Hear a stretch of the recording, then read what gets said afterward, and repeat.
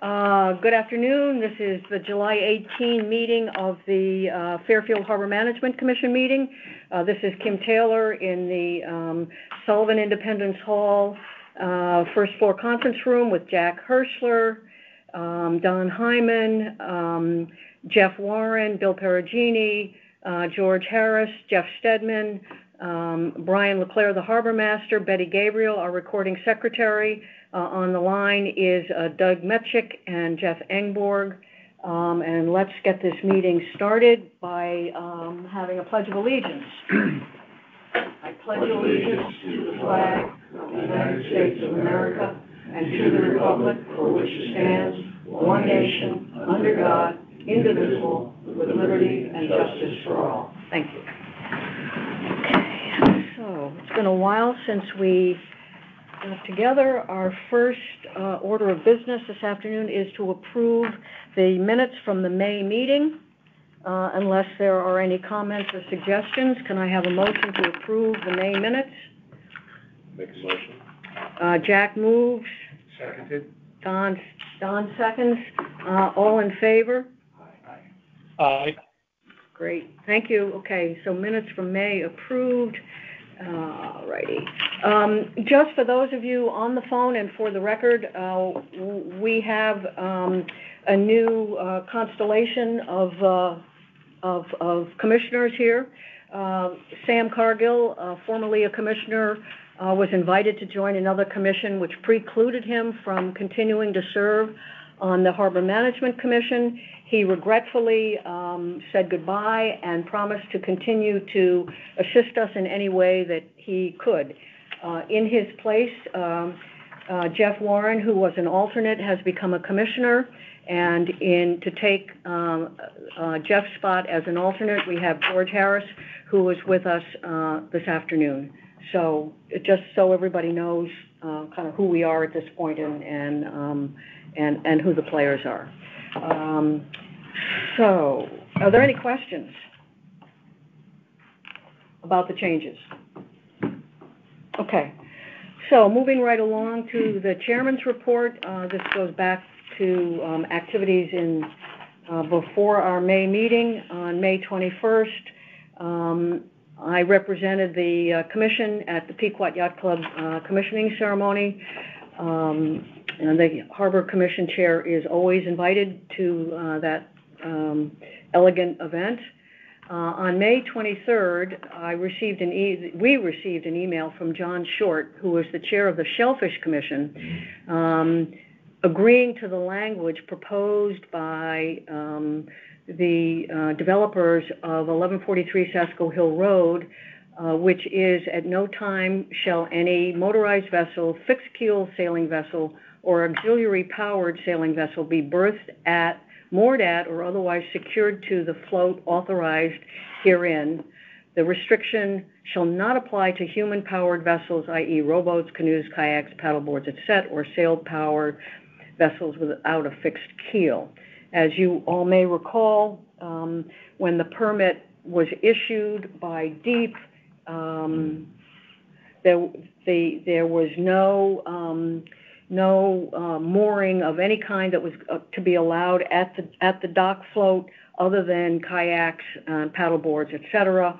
The developers came back to DEEP and us, and requested additional or change in that language, and that is the proposed language that they have requested that we consider. DEEP is waiting for us to agree to that language, and we submitted an alternate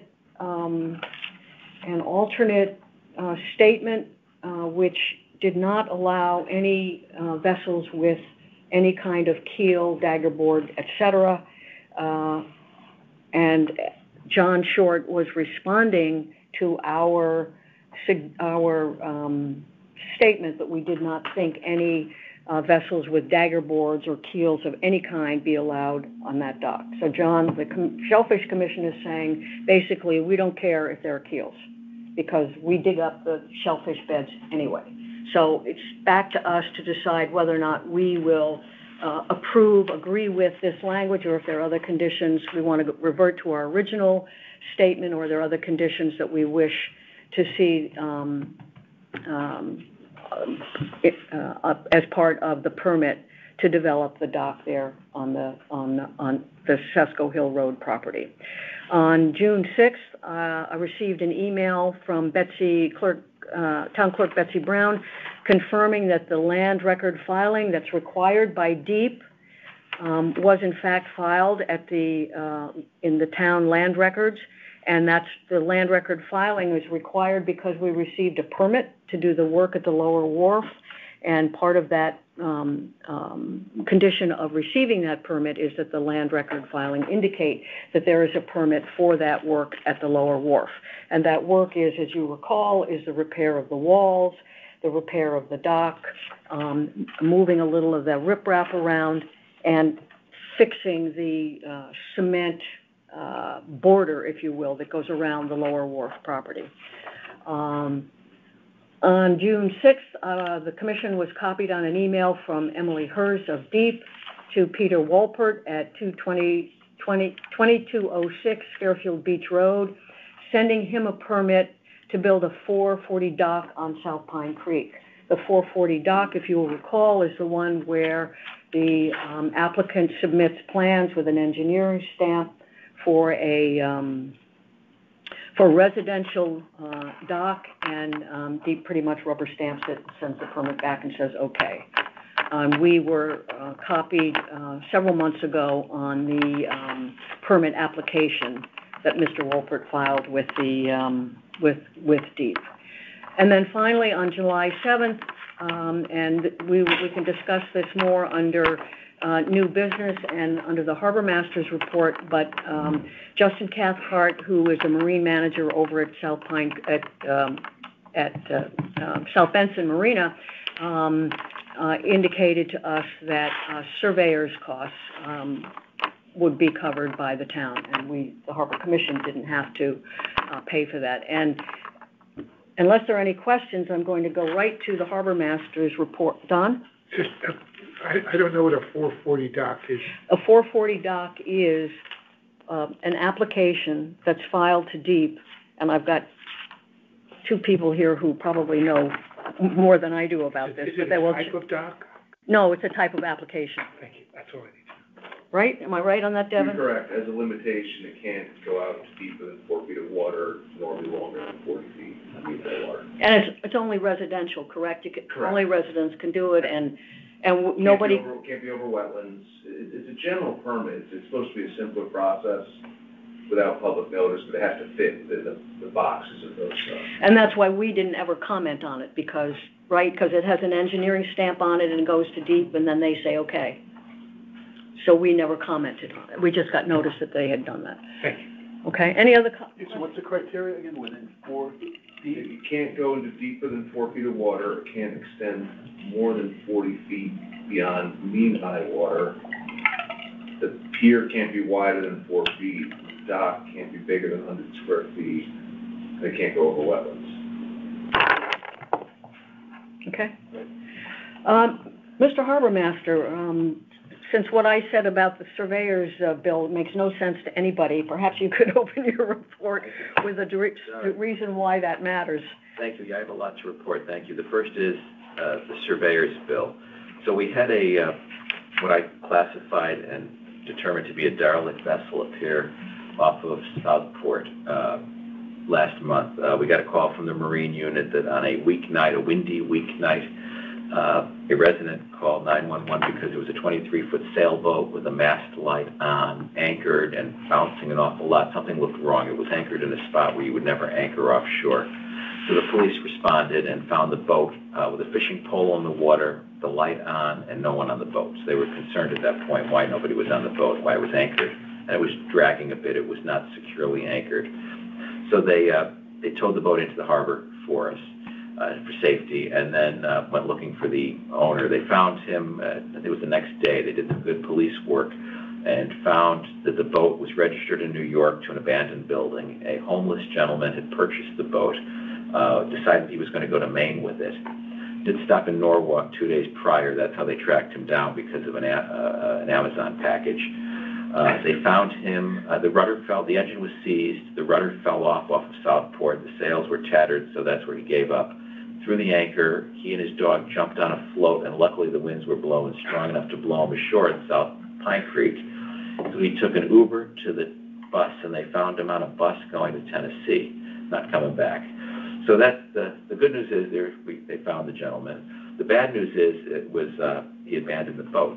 The good news is it's beyond abandoned. I declared it derelict under the state statutes, which is a much shorter process to get rid of it. Derelict meaning it's not going to continue to float without extraordinary efforts. This thing had holes in the deck. It had water-filled cockpit. The rigging was going to rip right out of the chain plates they were moving. It was not structurally safe. So I had to get a survey, order a survey. So in order to save money, I took the pictures of the boat, sent them to a surveyor. For $210, he gave me a letter saying it's zero value. As long as it's worth less than $2,000, I can order it destroyed immediately. After notice to him, well, the police sent the notice out as required. We did all those steps over a few days. So as of last week, the police also towed the boat back to Fairfield for us and got it out of the harbor because they didn't want it sinking in the harbor. It's better sinking in South Benson next to the ramp where they keep the fireboat used to be than sitting in the harbor where it would be very expensive to haul it out. They hauled it out, chopped it up, put it into a dumpster, and it's now gone. So that is the good news. Something you have to think about as a commission on a go forward, because there's 1,000 of these boats over the last 8 years throughout Connecticut that have been stuck with towns and marinas that people abandon. They give up a lot of wooden boats, a lot of fiberglass boats, old boats where the engines go. The people just give up and just leave the boat wherever it happens to be. So that could be very expensive if you have to do an auction and a notice and get it out of the water. So just something we may want to have a budget line item, and the town as well, for them, in case it goes to South Benson. So that resolved successfully. I went to the commissioning at the Yacht Club as well, as the chairwoman. I attended a safety lecture. The Yacht Club invited me to their safety staff training of their young men and women who are involved with the youth sailing program. So I gave a little talk to them about harbor safety and rules and the conduct we expect them to abide by in the harbor. John Dean, our deputy harbor master, who's here, and I both attended the safety drill, and we observed the safety drill, and that is a simulated crisis offshore during youth sailing with people injured and in the water and multiple scenarios at once. Fairfield Police and Fairfield Fire both responded with their vessels, as well as the Yacht Club, so we got to watch, and then we had a briefing after. AMR was also there with the ambulance. And we learned a couple of valuable things. This year in particular, how VHF, we're in a dead spot of VHF as we leave the lower wharf. And there was a big communications issue between the police boat coming from Penfield and some of the boats in the water. That it was very spotty VHF service. There needs to be a repeater someday because you just couldn't hear conversations. You could be next to the boat and we couldn't hear each other. So that's a little bit of an issue. But it went well. The staff did a great job at Pequot. Police and fire did a great job responding. It made me feel good about the resources and how well trained the Pequot staff is for handling these situations. Blessing of the Fleet, John and I went to that. As you know, the parade was postponed, but we went forward with the blessing because we're going to get wet anyways, getting sprayed by the hose. So a few spritzes wouldn't damper anyone's spirits, nor did it. There was probably 50 boats there. It was a very nice event. We came up with a new system this year. We tweaked it a little more with 2 police boats and my boat. It kept things moving very nicely, very much in order, no difficulties at all, so that was nice. No update on Perry Green. I had something I can say about that. Okay, sure. There was a very large log, probably 20 feet long, found in the harbor. The Yacht Club was kind enough to tow it out when they found it to the yacht yard, and then I had Public Works come with the equipment and get rid of it. So that was resolved.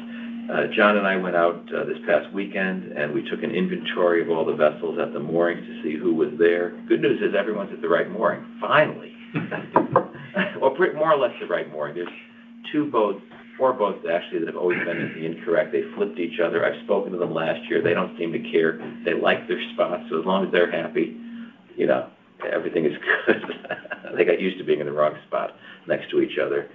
John and I also went up, did a patrol up Pine Creek, and all the way in the Inner Harbor, all the way in.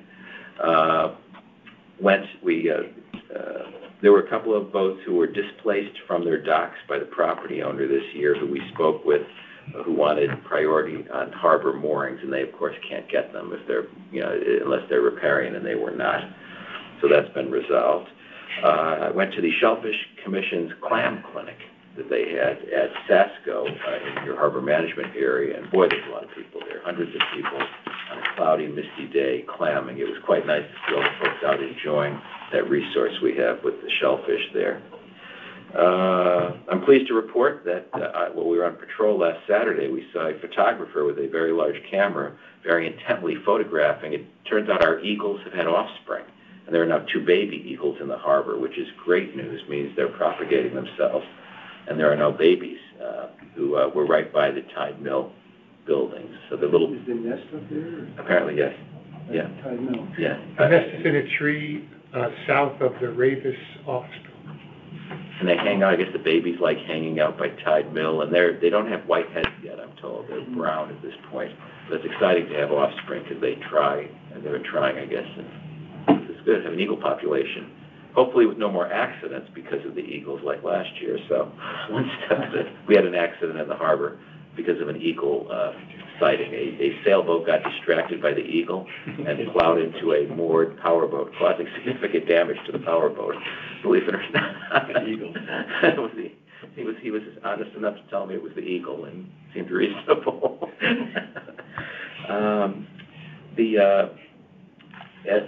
The police department's been on patrol a lot in the harbor. You probably see the marine boats. They were out there Saturday with the jet skis. They've been out there with the bigger boats all the time. I've asked them to spend more time there, and I've invited them to use the little building at Yee Yacht Yard. I cleaned that up as a substation if they're out or they wanted to stop for a while.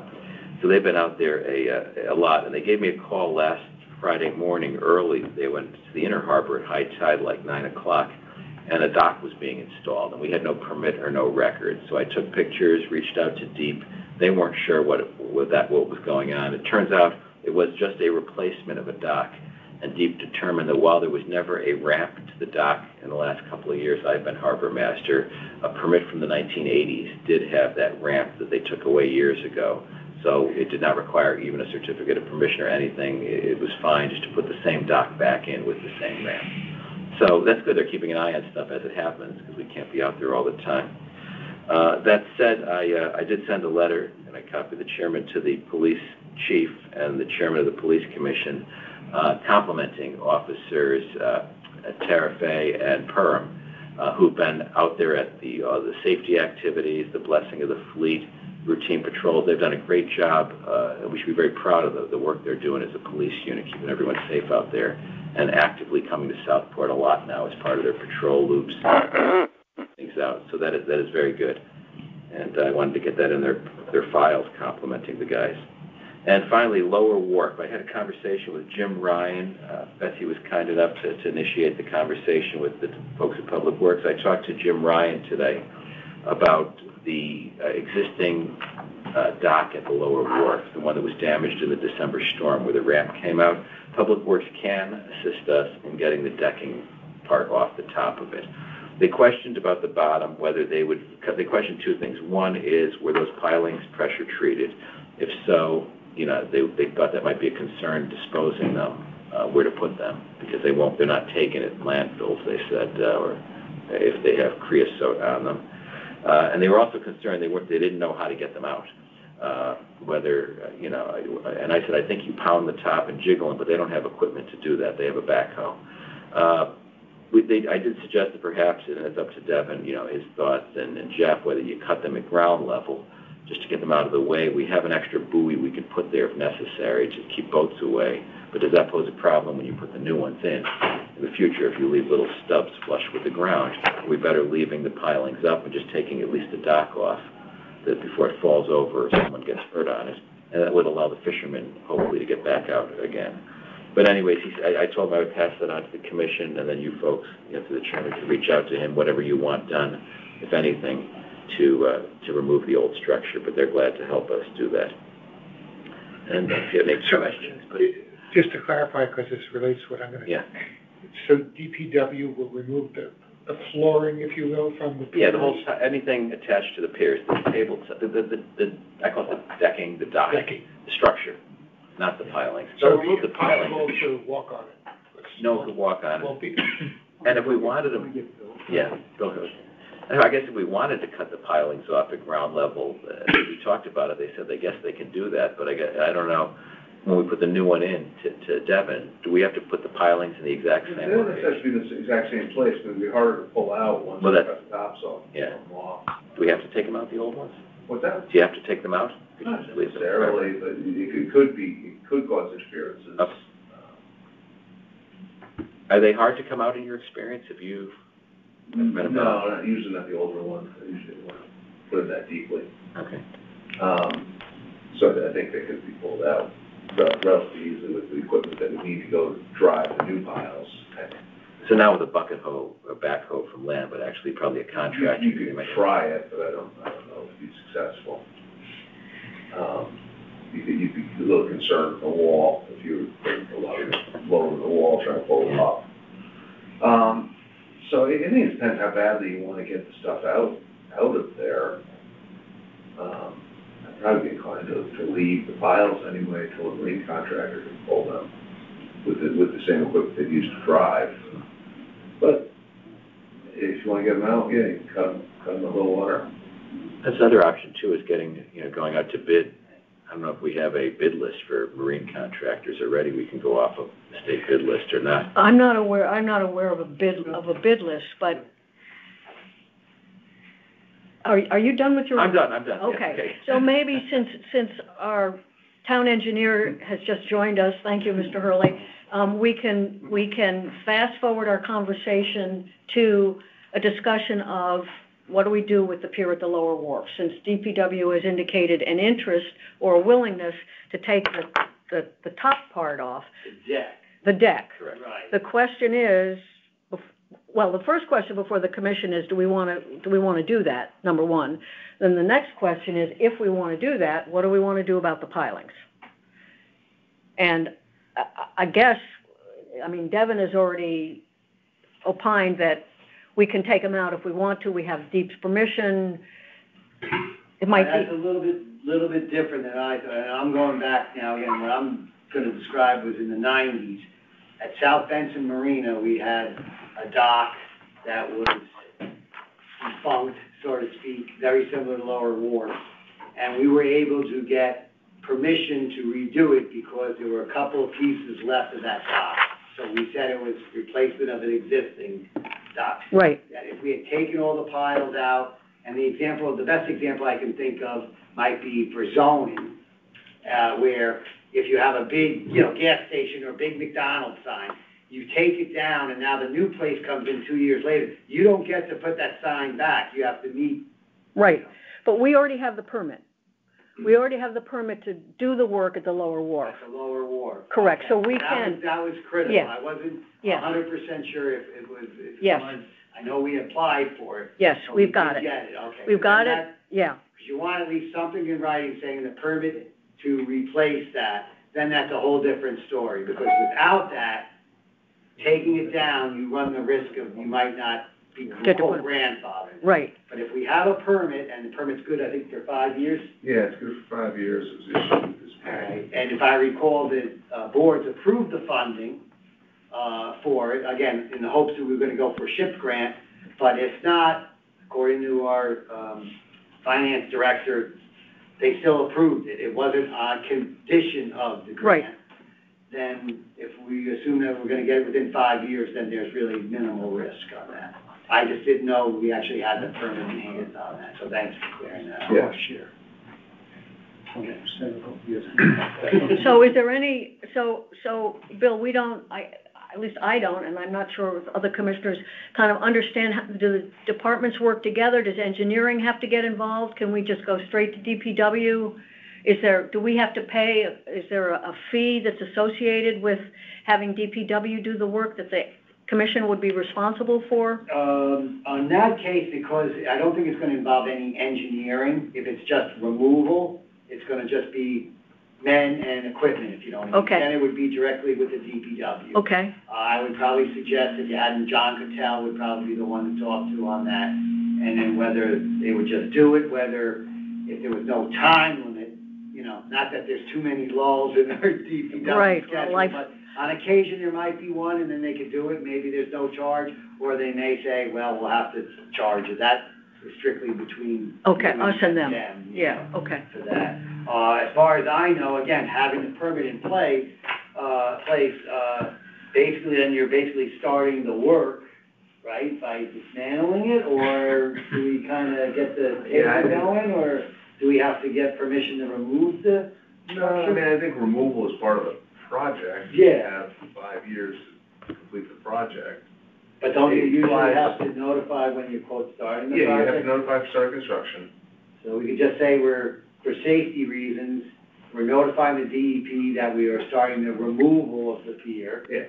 And we hope sometime in the spring or next year to do the construction. I would make it crystal clear what we're doing, just Oh, like you okay. said, because when you prepare these permit applications, you have to offer some level of schedule and construction methodology, which is, an estimate at our point before the funding is secured, before contractors are secured, so you kind of basing it on our experience, and I don't recall what we put in as a duration of the project, but we didn't put in the 5-year. So I think, just to paraphrase what Bill said, something to that effect of, with the notification, the start of work notification going into the state saying, hey, we're doing this demo, but the construction is to follow at a later point within our permit window. Don? Can we talk about timing for when the deck would be removed and perhaps the pilings? I imagine it would be in '23, perhaps after the end of the season? I think what Bill is suggesting is it really will depend on DPW's schedule and what else they've got going on. We haven't had that conversation. And the harbor master has had a very preliminary conversation with some folks about whether or not it would be possible, and that's kind of where we are at this moment. So, but it sounds like from what Devin is saying, we'd have to let DEEP know that we're taking it down for safety reasons, and we don't have the money to do the rest of the work I yet. think that would be prudent to do. Again, the risk is if you don't get it done within the permit window, you jeopardize the grandfathering ability. Which is 5 years. Permit is 5 years, and, yeah. One of the things, the core, the town doesn't have a core permit yet, and the core has been very For the difficult dredging, for the for lower wharf. okay. Now, the Army Corps has a general permit, that's a blanket permit over the state of Connecticut that has 3 tiers of notification. One is self-verification, one is pre-construction notification, one is individual permit. This type of activity is self-verification typically.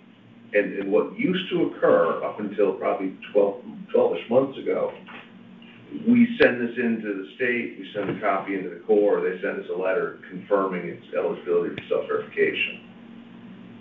In the last 12 months, with turnover with new people, the self-verification process is anything but self-verification. It's verification by the Army Corps of Engineers for its conformance for self-verification. It used to be a rubber stamp, pretty Oh. much. If DEP approved it, Army Corps, they were the easiest agency to work with. And like Devin said, in the last 12 months, it's changed where they're just taking forever. Everybody I know is having issues where it's 6 months before they even look at your stuff that you're submitting. They're so understaffed and whatever, and so it is a lot of frustration there. So we don't know how, I mean, even if the department, DPW was ready, willing, and able to do the work, we really can't proceed until we get the okay from the Corps. It would comply with self-verification. Yeah. So you would say, no, we're in conformance with self-verification, but you wouldn't get concurrence from the Army Corps that they agree with that self-verification. Now, because this kind of split in how they're looking at things is so new, I don't know how that would be arbitrated, if at all. I don't know that they would care.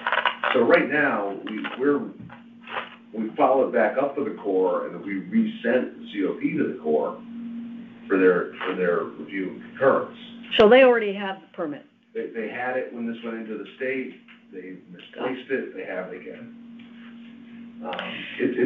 Frankly, it's a mess up there. Yeah. So I guess one of the questions then is, is there any risk whatsoever that if we don't wait until the Corps has given us their okay, that our dredging project is in any way jeopardized, that we annoy the Corps so badly that they then... Why not just wait until we get the approval from the Corps?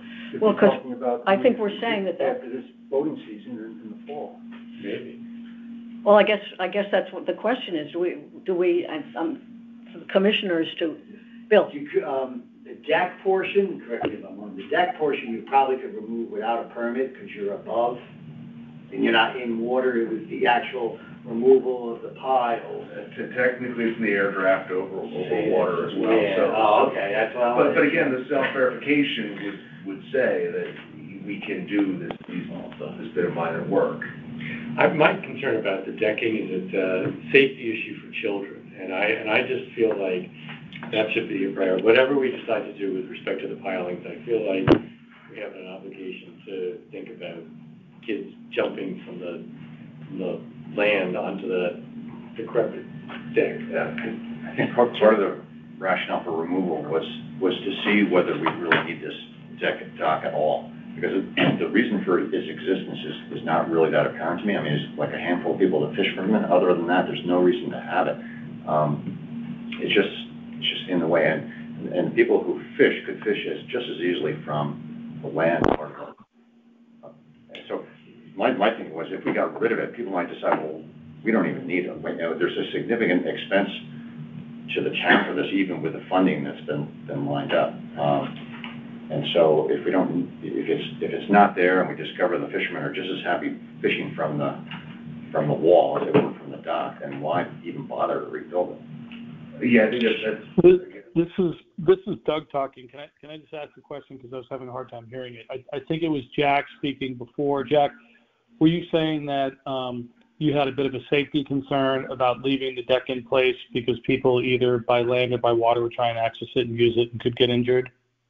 Yeah, I guess my concern is we're sort of balancing a technical question about whether we're in compliance with the Army Corps' approval of the state agreement, and it's not clear whether we should be doing anything right now. On the flip side of it, I was just pointing out that, you know, it's the summertime, there's more kids out using the harbor right now. To the extent we could get DPW to remove the decking part sooner than later, it would remove the town's and the commission's concern about safety issues. That was my only point. I'm also not wanting to antagonize the Army Corps when we're trying to do our dredging. So it's a difficult balance. I think the question could be asked to the Corps. Well, so thanks for that clarification. I want to just convey my agreement with you on that, which is, well, across the board, obviously not wanting to antagonize the Corps or anything, but we have the opportunity to remove the deck, and we think it's a safety hazard by remaining in place. I think it's something that we should strongly consider. The other thing I just want to throw in there is I do think, regardless of whether the pilings are in there or not, sure, it could be an expensive proposition for somebody to fish by, but taking it out and having people fish off the, what I'll just call the end of the wharf there, landing, without any protective railings, with rocks below, with other things, I'm not sure that as an alternative to people fishing from a future deck at some point in time, that doing it right from that edge in its current form is the safest thing either. Devin, did you have?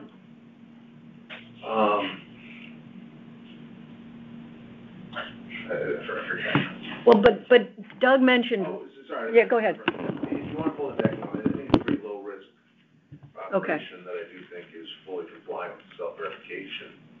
If you wanted to be sure, we could email the Corps and just say this minor activity is going to occur while you're reviewing for safety. COP. Yeah, he's stressed it. I agree. The part of it collapsed already, and we're concerned about the rest of it. Right. Storm. There's weight on it, just wait. Right. Jeff? Just a couple of things. Your comment, Jeff, I understand it. My feeling is that it's an historic structure and it's an amenity for the public, and that the goal should be to retain it. But that's just my opinion. The other thing is that we don't have permission yet to put in the north pier back. We were going to discuss that. Correct. So with respect to Bill's comments, if we remove something, does that preclude us, and we don't have permission, now to put it back, does that preclude us getting permission to do that? So those were the two comments that I had. It certainly changes the process that you need to be authorized from, but I think there's maybe too many unknowns here. We have to get a few knowns down. So some of the benefit of, we bolstered the case for the reconstruction of the T-head back when we got that permit a decade or so ago, because the existing structure was still in place. It wasn't a slam dunk. It wasn't as of right or anything, but it helped the cause. I think it would make sense to make sure you have a plan of action before you start dismantling things, for fear that you don't let permit lapse and have nothing. I think that the point is valid of, if you're going to say you're going to fish on an open edge with no handrails, I think that's a bit of a potential safety concern. And what I know of fishing pier design, they don't like to land fish in the dry. So at low tide, you wouldn't have water right in front of where you're fishing. So the fish are going to be skipping along the beach as they're coming up to you. So from a fishing pier perspective, I'm not sure that working right off the edge is ideal. Should we also bring this to the attention of the Historic District Commission, if we're going to remove the structure in its entirety? Well, I think, Jack, yes? I was going to propose that we take this in chunks. So the first chunk would be to talk to DPW about the removal of the deck. Then to do a fuller investigation of what would be involved with potentially removing the pilings. Because once we have more data about whether that's even feasible for them to do with the equipment that they have, we'll either know it's possible or not possible for that to even happen. If it's not going to be possible for them to do it, that sort of makes it clear that we're going to be looking at using a contractor with the skills and equipment to do that. So that would be further down the road. But we don't have enough information yet to know definitively whether the town has the means to do it. Right. We don't know what's involved with removing the piles. We don't know what it takes. We don't know what it would cost, well, we if know anything. They think they could remove the decking. Right. I would say if you're talking about pulling piles, extracting them, I don't think DPW would have that equipment. Okay. And I don't think you'd want them to try to put an excavator, pads down right on the edge of a seawall we know is tenuous, and try and pull against that.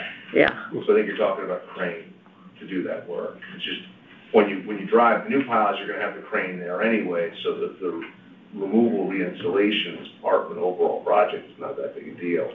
It's just the spacing component of it. There have been discussions about, is there some benefit to the fishermen by reducing the height of the existing pilings, which perhaps DPW could do without cutting them down at the seabed level. That's just Right, so when they cast, they're not whacking into the pilings. right. But It's going to be at the again, low. that would be more, even if that's possible from a regulatory standpoint, is that something that we want to do, or that they? It's easy. We just oversaw the demolition of the Pleasure Beach Bridge, pulling of several thousand timber piles. It's much easier when you can grab them above high water, put the hammer on them, and vibrate them out. We had to grab a whole bunch of deadhead piles that were about a foot above mud line that were below low water. So that involved divers coming in and putting chokers on the piles and not having the hammer to help break them free. So it can all be done. Sure. The easiest way of it being done is to do it at the time of the construction. If you don't want to or can't, then at least we wouldn't have divers here if it's all in the dry. So if you cut on a mud line, you can always grab them later without the hammer. So, to take the decking off, Is kind of where that leaves us. Do we want to take the decking off? Do you want a motion? Well, I want everybody's kind of questions and thoughts to be considered, and then, yeah, I think we need a motion. But, I mean, I guess, are there any other questions? I mean, we're concerned about safety.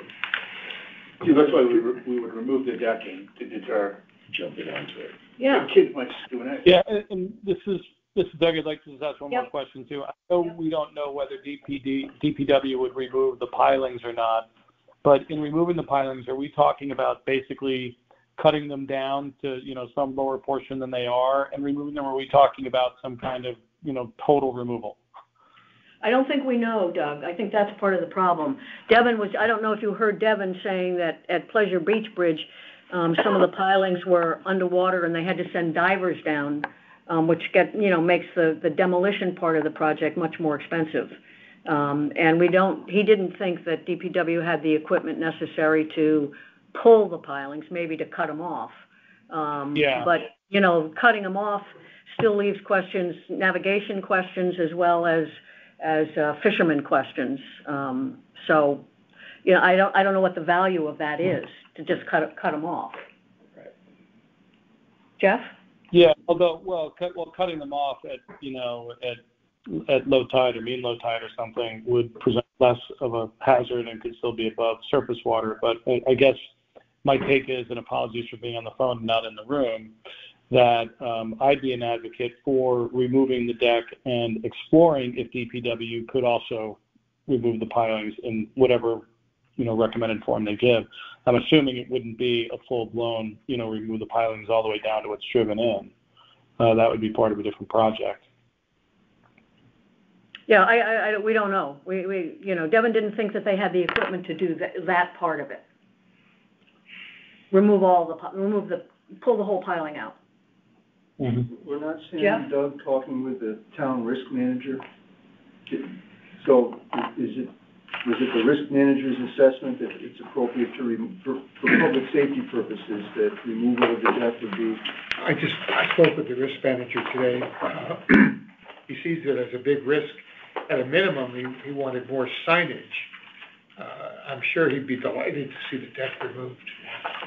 I'm sure that would be the case. One thing I'll offer too is you're looking at risks from both sides. If you remove the guardrail, the decking, the caps, and leave the piles, you're gonna create a navigation risk.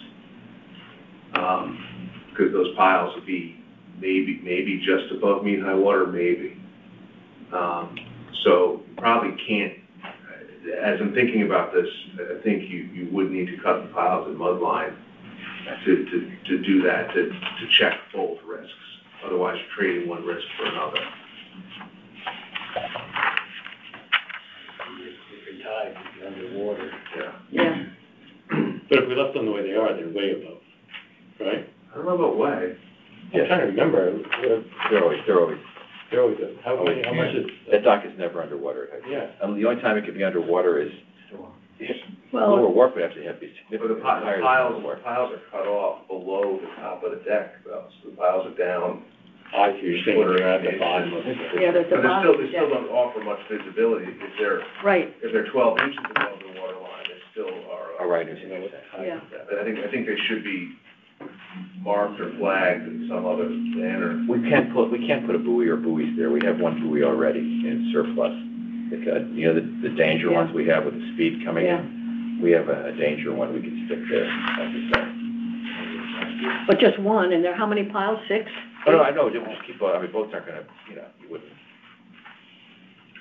Seems like the devil you know is better than the devil you don't know. So I'd be inclined to just leave it as is.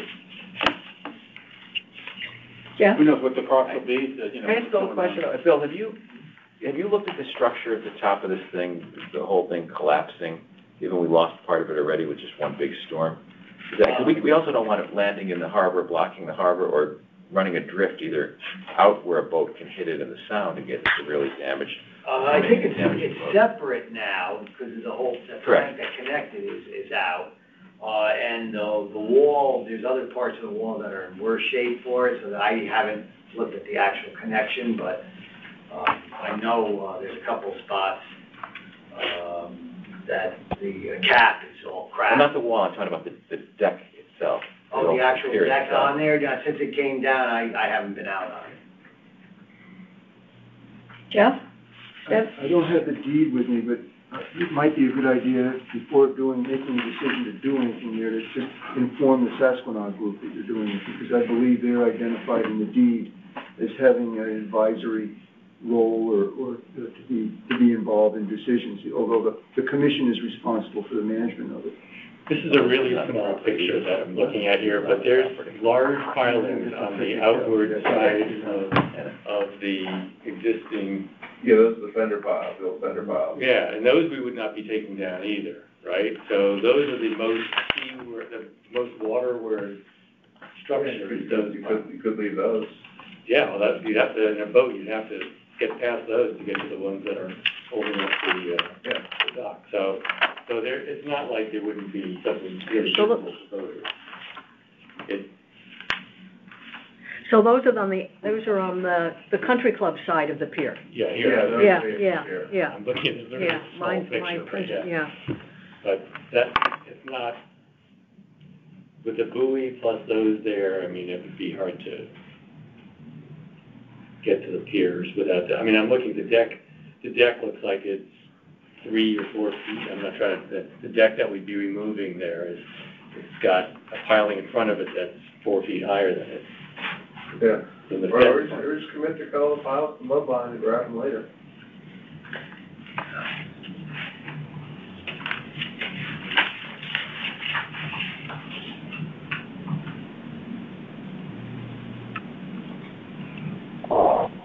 Commissioner's thoughts? I kind of agree with what Bill said before, that after this discussion, I think maybe we should just leave it alone. Just leave it alone? Yeah. We can certainly, we can leave it alone, we can leave it alone for the time. We can certainly explore with DPW what they can do, what it would take, what it would cost.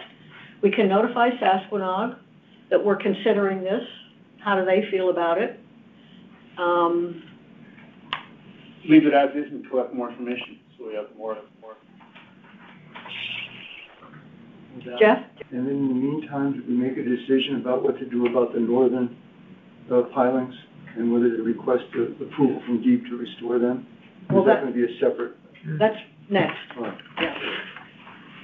If you look at that, the pilings closest, they kind of form a wall.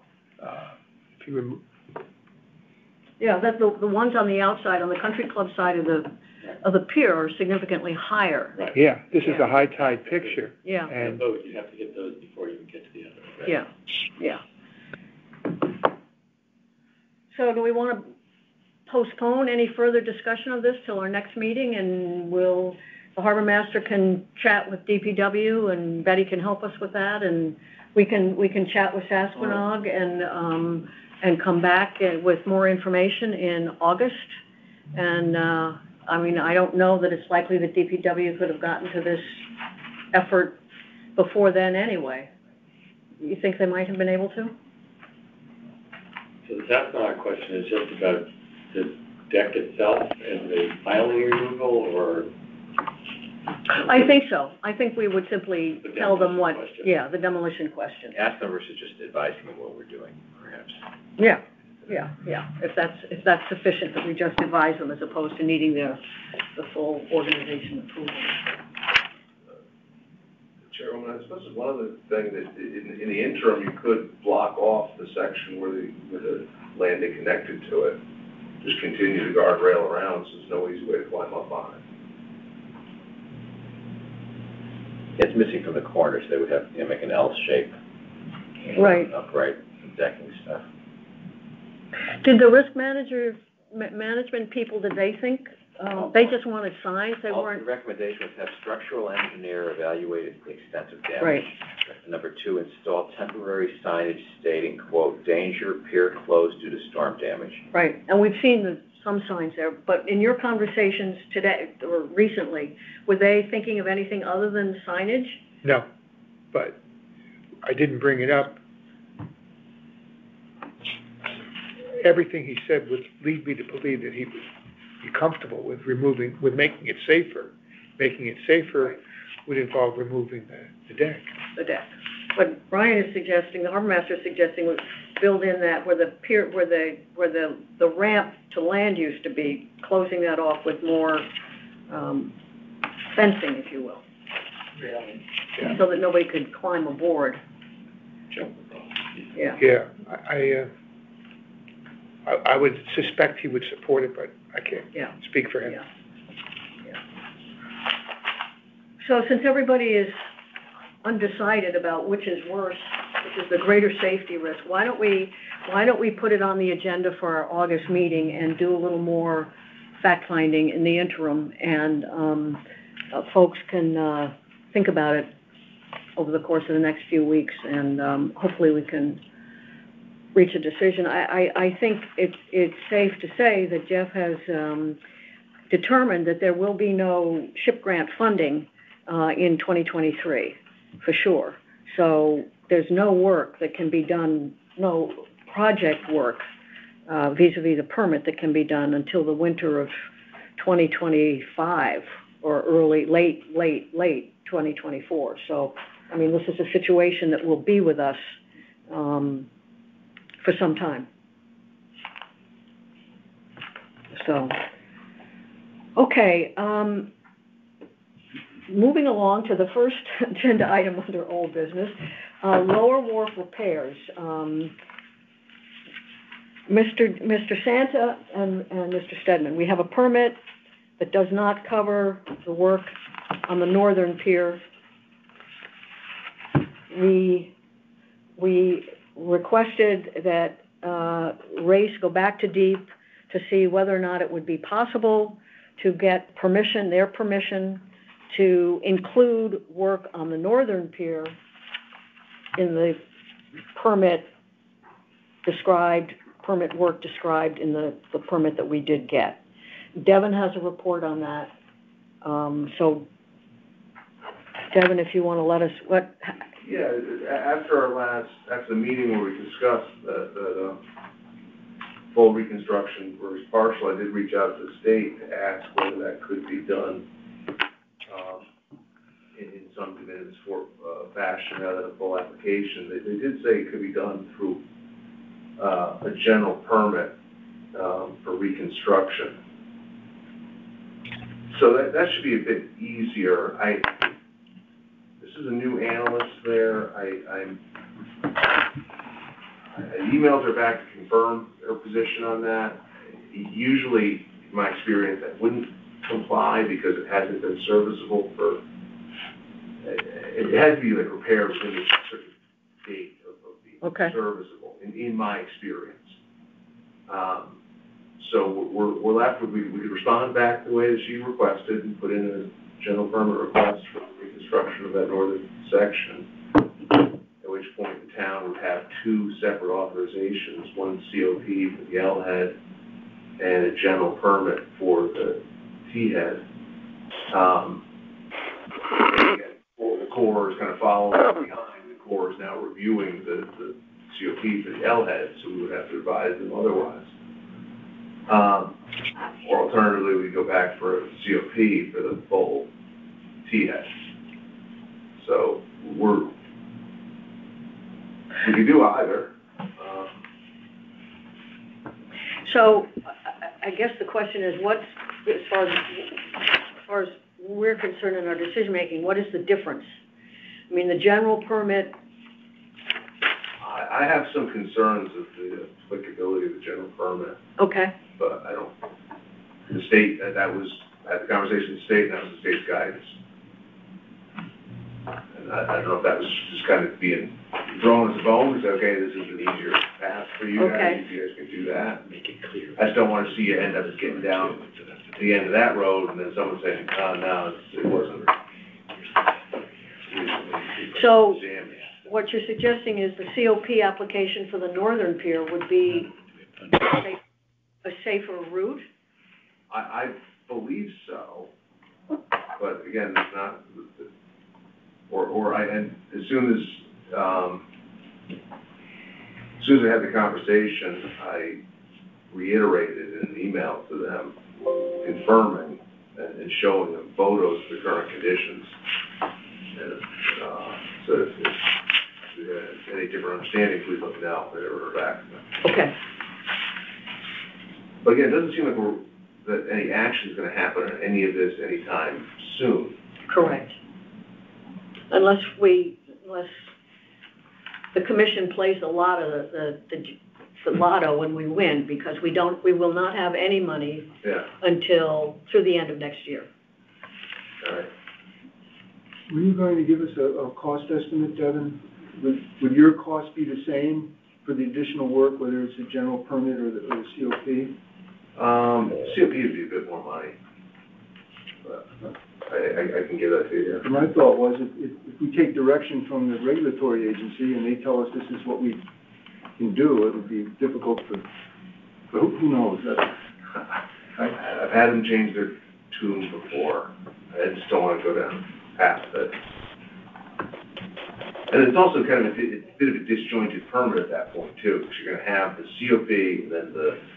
So it'd be safer to have it all in one approval? I think so, particularly because it's unlikely that this is going to occur as one project in the future. Right. Anyway, I think you just kind of want to establish what the project parameters would be and then pick off what you might do. So maybe you could give an estimate for the next month's meeting? Yeah. And we could vote on it, the commission could vote on it then? Yeah. But it does put us in a dangerous position to tell the state, well, you're wrong.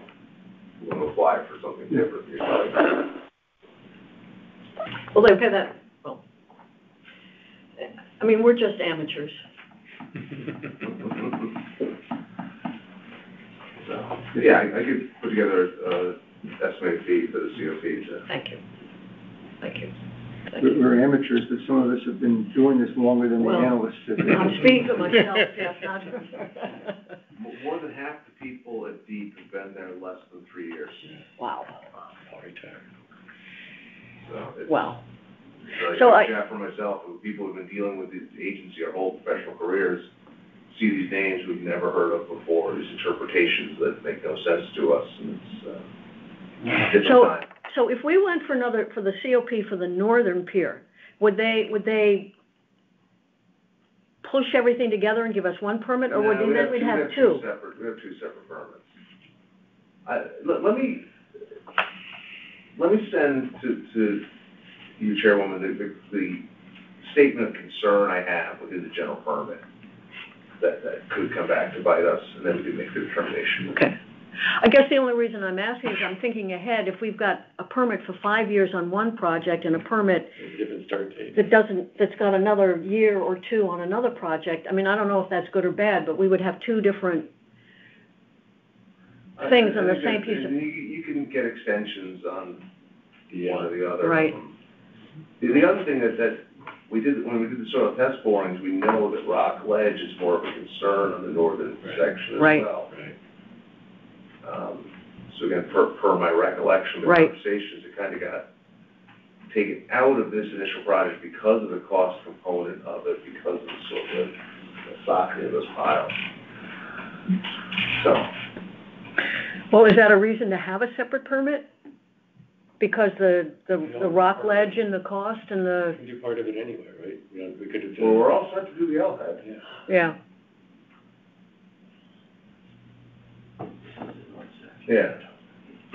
I'll double check one more time. I suppose the safest thing I could do is I could point to the section of my concern with the state and just so you're aware, this has not been serviceable for X number of years.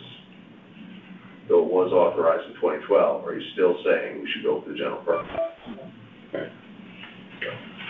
Okay, Because we have time. okay. That would be great, Devin, thank I'm going to you. get clarity from the state, and then Yeah. I'll respond back. Okay, that would be great. So we're gonna have decisions to make in August. Would they respond to you in writing to that inquiry? Yeah, they should. Again, the only thing, if you guys said, we have a contractor lined up September 1, and we want to get going on the whole thing, in that case, I'd say, well, let's just do the general permit, because that's as of right, and that's what they've told us to do. And then pick up pieces on the back end if there are any pieces to pick up. The fact that that's not the case we have time.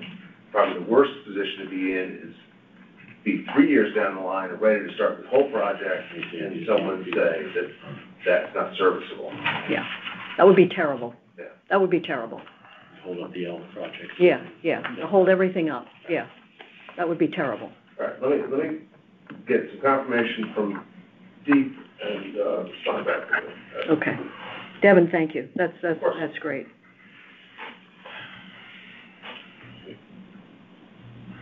Okay. Any questions from anybody? Just one question. I think Yep. I know the answer, but just to be clear, is the only resource for money for repairing Lower Wharf the SHIP program that we have no access to? Are there any other places that are at all possible, given the amount of infrastructure money that I read about being spent elsewhere? Is that the only bank to go to? We don't know. But it's a good question, because if the SHIP grant isn't viable in the future, how are we gonna get the money? We haven't researched other grants or asked anyone in the town. Maybe that's something we should ask now. Or perhaps our state legislators? There could be COVID money left over too. I don't know if we've ever inquired at the town, what do you call that, the, structure stuff, yeah. Mr. Hurley, is there any? No. ARPA money. I don't think there's any money. Nothing infrastructure left over? Yeah, the ARPA, even the ARPA money, they have a waiting list for projects that would be ahead of this, in my opinion. So I don't think they. Is it worth it to get on the waiting list? Does that give us more visibility for if there's other money that comes available? We are having a planning meeting, I think it might be tomorrow, and so we can bring it up as, you know what, we already have the permit in play. It's 3 months before the deadline, something falls through and we need a quick replacement project. At least they'd be on the list.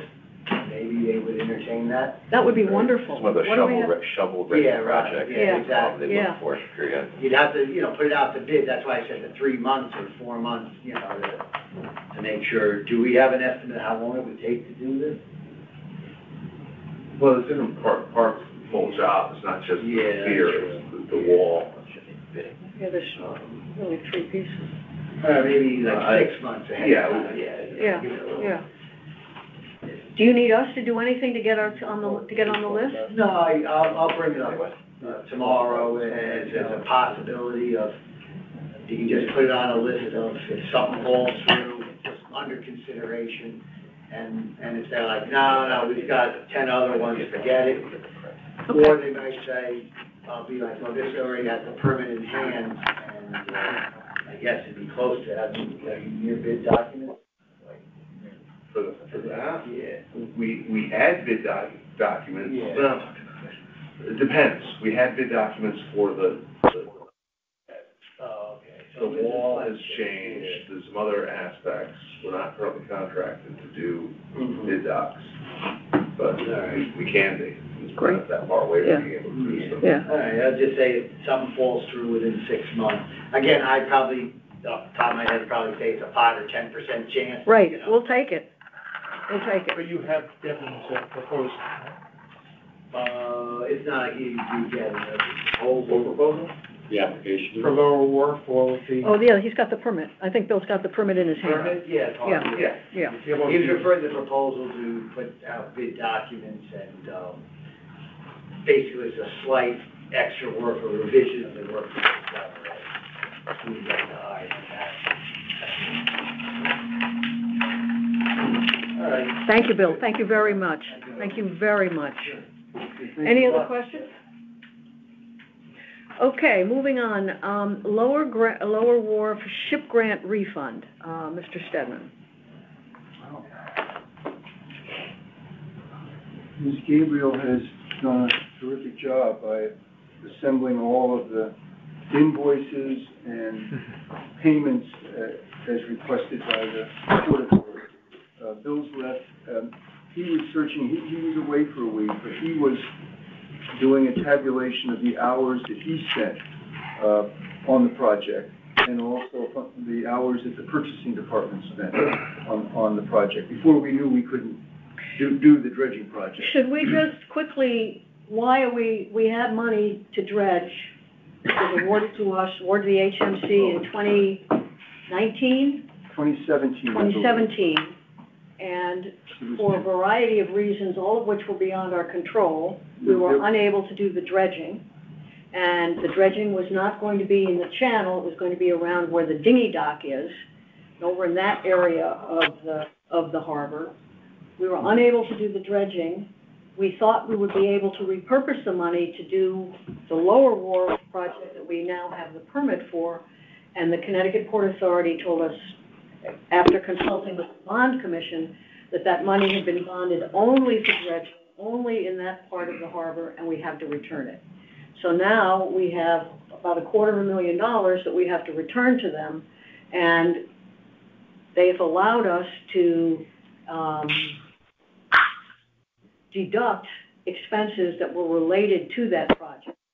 And Betty and Jeff have been working diligently to document those expenses so that we get to keep that money and the balance is returned to Connecticut Port Authority. So this particular grant, at that time, the Port Authority gave a check for the amount to the town up front, and it was $266,000.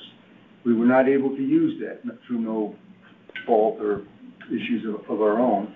As Kim said, we thought we would be able to repurpose it. On further review by the Port Authority, they said no. So now we've gone through this accounting and we return an amount.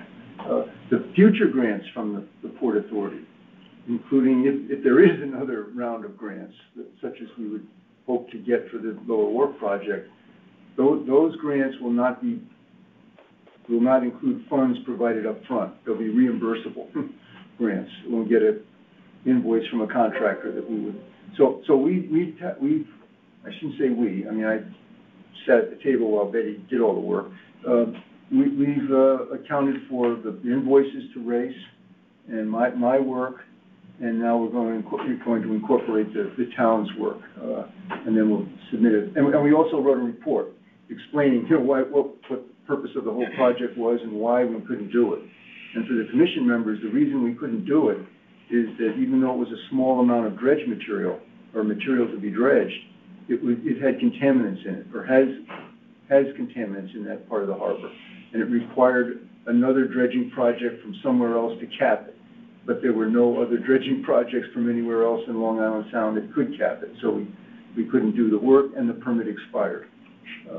So instead of trying to get another permit for dredging, with no hope that we could do the project, we switched our focus to the repair of the wall and the pier. So we'll get this out before the next meeting. Great. Any questions? Yeah, can you elaborate on that capping? I think So we cap it, we can't cap it with the other dredging project we have coming up? Well, and I can talk about this too, but the answer, my understanding and what I've been told is no, because capping material is not considered a beneficial use of dredge material. So if the material is sand and it can be used on the beach or for some other beneficial purposes, such as for enhancing shellfish beds, that's what it has to be used for. It can't be used for capped material. That's the way we follow this. But in any event, we can't do it now because we don't have the permit for it. Sure. So we had a permit. We renewed the permit. We removed the permit several times. We renewed it several times, and then they finally said that they wouldn't renew it anymore. And if we wanted to renew it, we had to retest the sediment. We had to retest it. The retesting alone was going to be... Actually, I take it back. We did retest the sediment. Right. Because we were wondering if perhaps if we retested the sediment, the new data would show that it was maybe better than it was 7 or 8 or 10 years ago, and we could put it in the Western Long Island Sound disposal site, which wouldn't require a cap. And when we retested it, it was worse than it was 10 years ago. How that happened, I don't know. So. The other thing is, New York State will oppose capping as practice now, so that the permit that we had prior to New York State's opposition Yes. to capping. Is We correct? were grandfathered with respect to the New York State's concerns. Now, if we did it, so it's not a feasible thing to think about now, but Unfortunately. we certainly have to think ahead in terms of planning and what we put in the harbor management plans as to what's the future of that area down there. So Betty, can you help me out with the accounting of this? So we have this grant money in a separate account in this town accounting Yes. system with a balance, Yes. which is equal to the amount of the grant, I assume, yes? Is that right? Minus all the expenditures to date. But not these expenditures, or are these? No. We've taken the money out of it. So these are deductions that have already been made for that amount Yes. already? Yes. Okay, so we're just documenting. We're documenting. We're documenting, Previous yeah. deductions. Yeah. So when we give them money back, they're gonna get the balance of what's in the account, less That's correct. these items which we've enumerated here. Yeah. Plus the town engineer's hours and the purchasing. So we're gonna document those hours. Correct. And so what's gonna happen with respect to the value of the dollars of the town departments? So we're gonna refund them to the departments? No. So are we still going to have, the question I'm really getting to, are we gonna have a balance left in this account? No. So where's that money going? So you have the 266, I'm gonna make up a number now. Yeah. It's hidden in the file somewhere.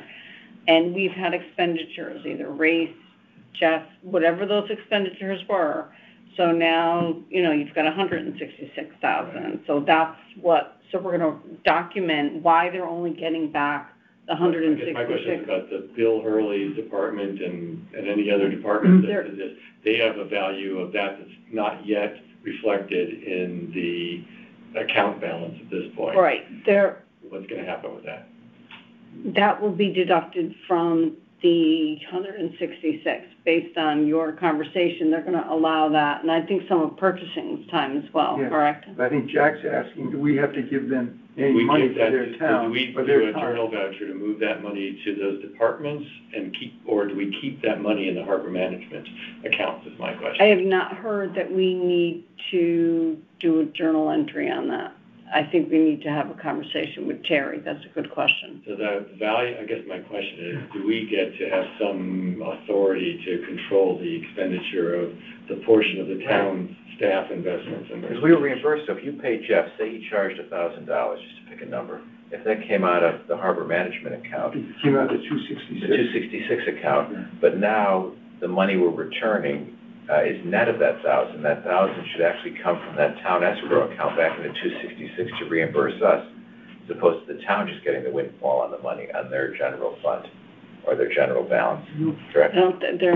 I don't see a windfall, except what Jack Well, just meaning mentioned. that we've spent money out of the 266 that we had a grant for, but we're not replenishing that money Right. in the account where it came from. In fact, it's just going to the town into the general fund. Yeah. No, because- It's already Going expended. back to the Port Authority, what's left. No. So let's just say that we gave you $1,000 out of the harbor management account, I think is what Jack is saying.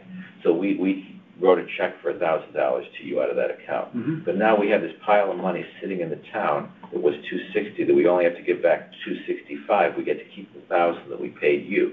So instead of that 1,000 just going to the town general fund, should it not get put back into the 266 account that it came out of, I think is the question. It's already been drawn again. The monies have already been taken out of the Yes. The account. whatever this account is called, and so that's gone. My question was about the funds that were actually expended by departments for their time. Time And are is they gonna different. ask the Harbor Management Commission bond, or grant account to reimburse them, or do we get to keep that money for harbor management related? That's a very good question. Now, that money's under our control, then, the net of the 266. It's not just sitting in a town. No, these are, we have those multiple accounts. Oh, that's a different question. I didn't realize that. I thought it was They an weren't account. filling our account, were they? That's No. your question, right? We have a separate account that's only got Grant. the harbor management account with the 266 ship grant in it. Right. And so I think Jack's question is, We have to pay. we've already paid, what happens to that money that Bill Hurley is saying is the value of it, the time that he spent on that project. That's my question. Are we gonna give that money back to Does that go the into the general departments, or do fund? we get to keep Do we keep all the it? town's investment in this project? Do we give Bill a get to- check? What? We Is never anybody talked- asking for it?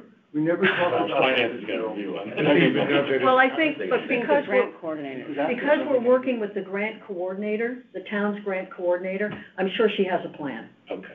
I'm sure she has a plan. This is not just Betty, Jeff, and Kim sending out the check. It's gonna go through the town's grant coordinator and the finance But department. they do work for us, other workforce. For example, the engineering department just did a survey of Satsco Hill Beach Right. as part of the federal project. So that work has all been done as part of the town, their overall service to the town. They're not billing us for that. Exactly. It's part of their job to Right. help town commissions and agencies, and that's Got what I it. assume this would be. So We'll ask. I'm afraid there's no windfall for us. We're not gonna make money on the deal. Yeah. It's gonna go back to the town general fund in some shape, or form, Not unfortunately. going to the 102 account, for example. Yeah, no, it's gone. Any other questions about the SHIP grant refund? How we got here, what we're doing? And then finally, one final Lower Wharf issue, risk assessment, and rules, Mr. Hyman. Yes. I spoke with Peter Ritchie today, our risk manager, who, by the way, is, as you're talking about new employees, joined the town in October of last year. So he's kind of new to things too, and that may have played a role in his, in some of the lack of information he had about our role in managing Lower Wharf and some of the delays. It has been 7 months since the storm damaged Lower Wharf, and there, except for one small sign that is on the structure itself, that's all there is. In any event, what we came up with after talking through the history of it and the sequence of what's going on, he's prepared to convene a meeting with the Harbor Management Committee subcommittee, which would be myself, George, and Eric Sundman.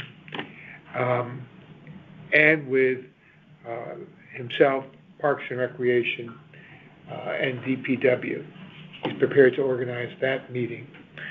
And the purpose of that meeting would be to plan the path for the signage process, let's call it, because it's evolving as we speak in some ways. But certainly there has to be agreement on what the content of any signs might be. Signs, plural. Most of the risks are pointed out in this very easy to read risk assessment report, and it could be as simple as that. But because of where it's going, there's sensitivity with the Historic District Commission and so forth. What I propose is that we put together a path, a plan, a draft of the content, what it might look like, and then talk about that informally with the Historic District Commission and perhaps others, and say, this is kind of what we're thinking of, and try to get a preliminary read from them on what they would be comfortable with. Because I think that they're very, let's just say, particular. And I'd rather get their guidance and feedback before we finalize anything, and then come to them with something that's been kind of blessed. I think that'll be easier. Great.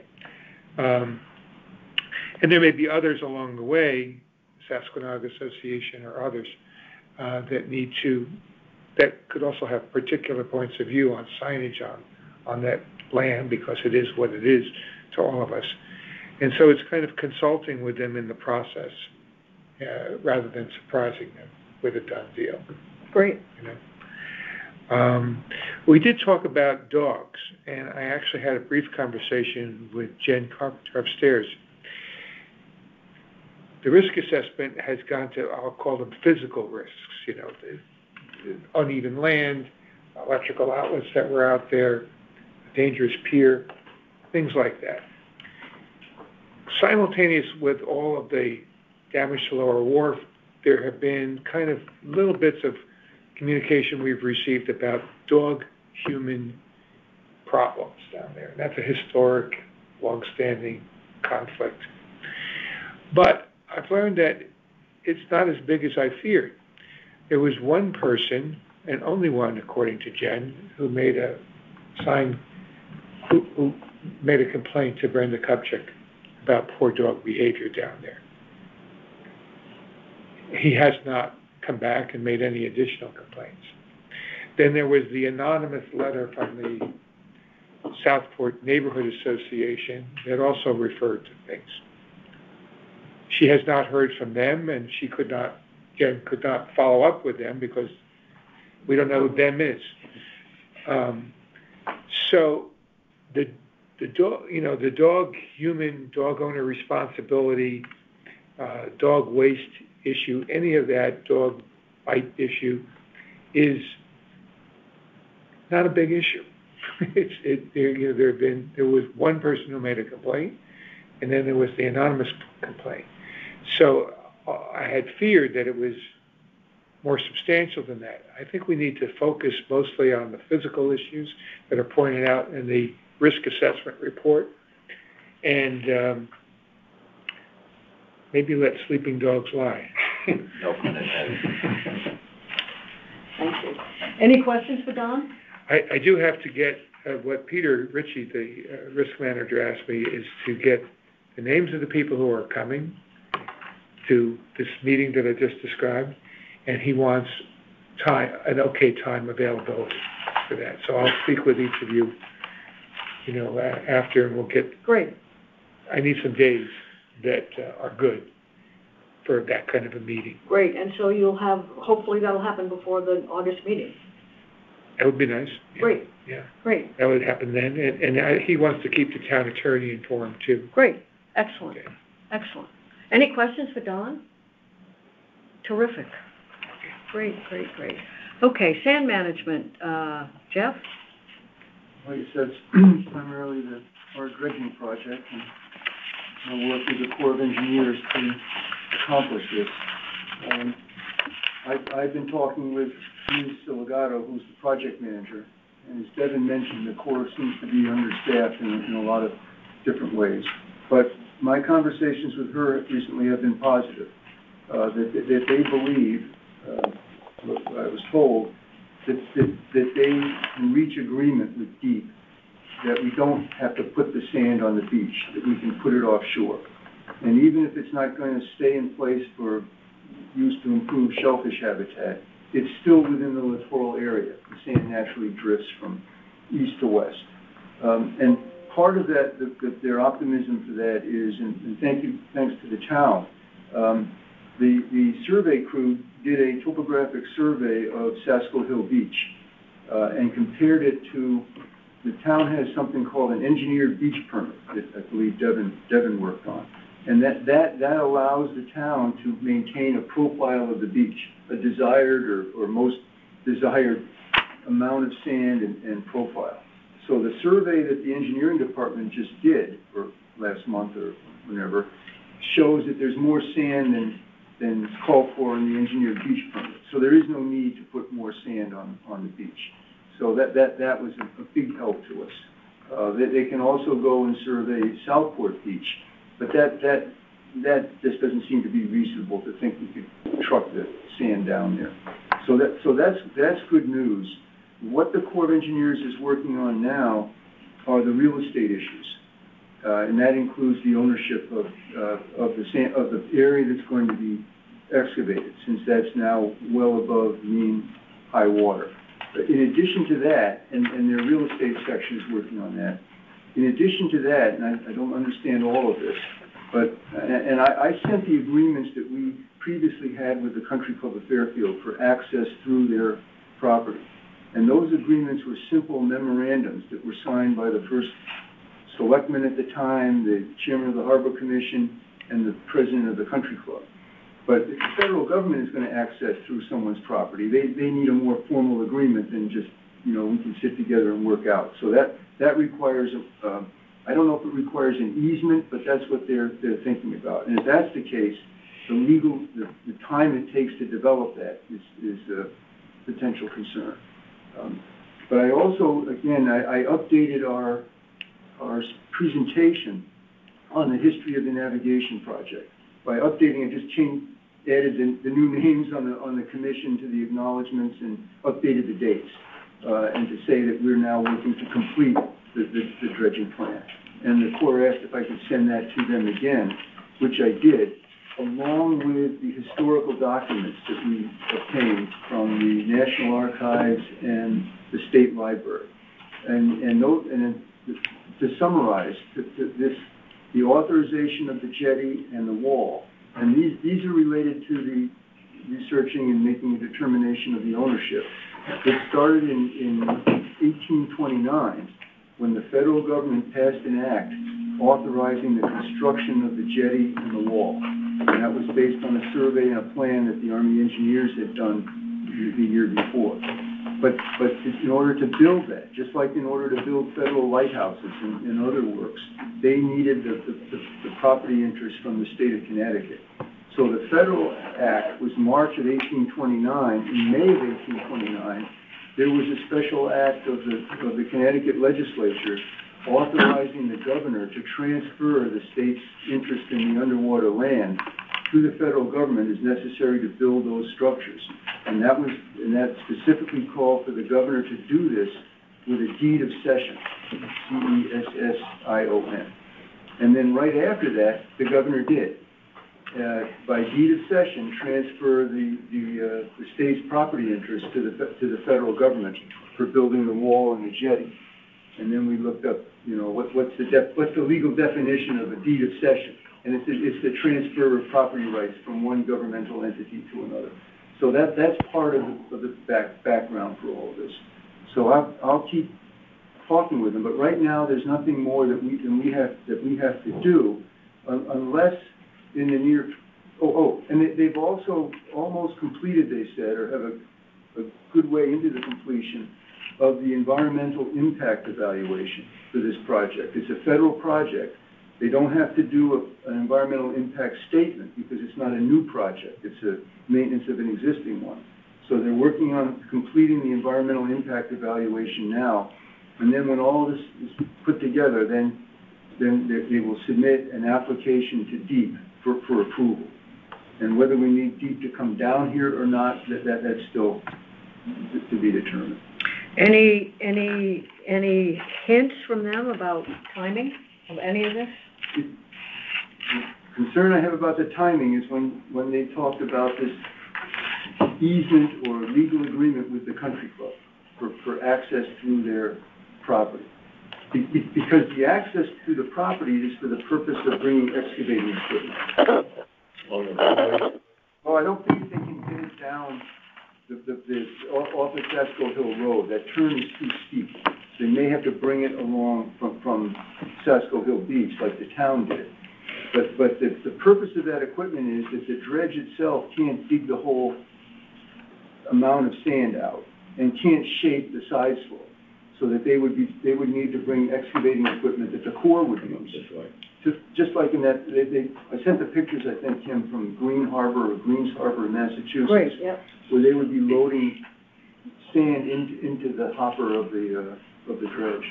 So that's what we're working on. Do we know if they've contacted the country club, or are they still internally? Internally, they want to. Okay. They have to determine, in addition to the easement or whatever the agreement is, that there's a question on the application to DEEP about the ownership of the area that you're working on. And that's what they said that they're working to make a on the ownership. Okay. Any questions for Jeff?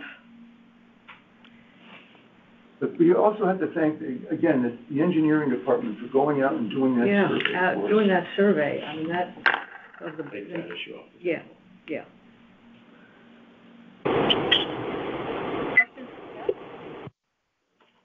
Okay, mooring committee. Yes, I don't really have this. You want to report that we met?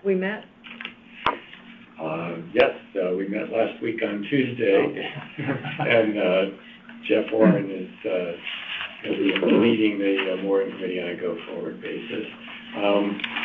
We talked about the topics that were already discussed by the harbor master, and I can't recall anything else that's beyond the scope of that. Mainly discussed the derelict vessel. We talked about the derelict, he talked about that already. So nothing in addition to that. Nothing in addition to the harbor, okay. All righty. The question about the language and condition 5 of the permit for the fixed pier. It's on the, we can go back to the chairman's report number 2. How do you feel about that language? Which goes back to suggesting that we have keel boats.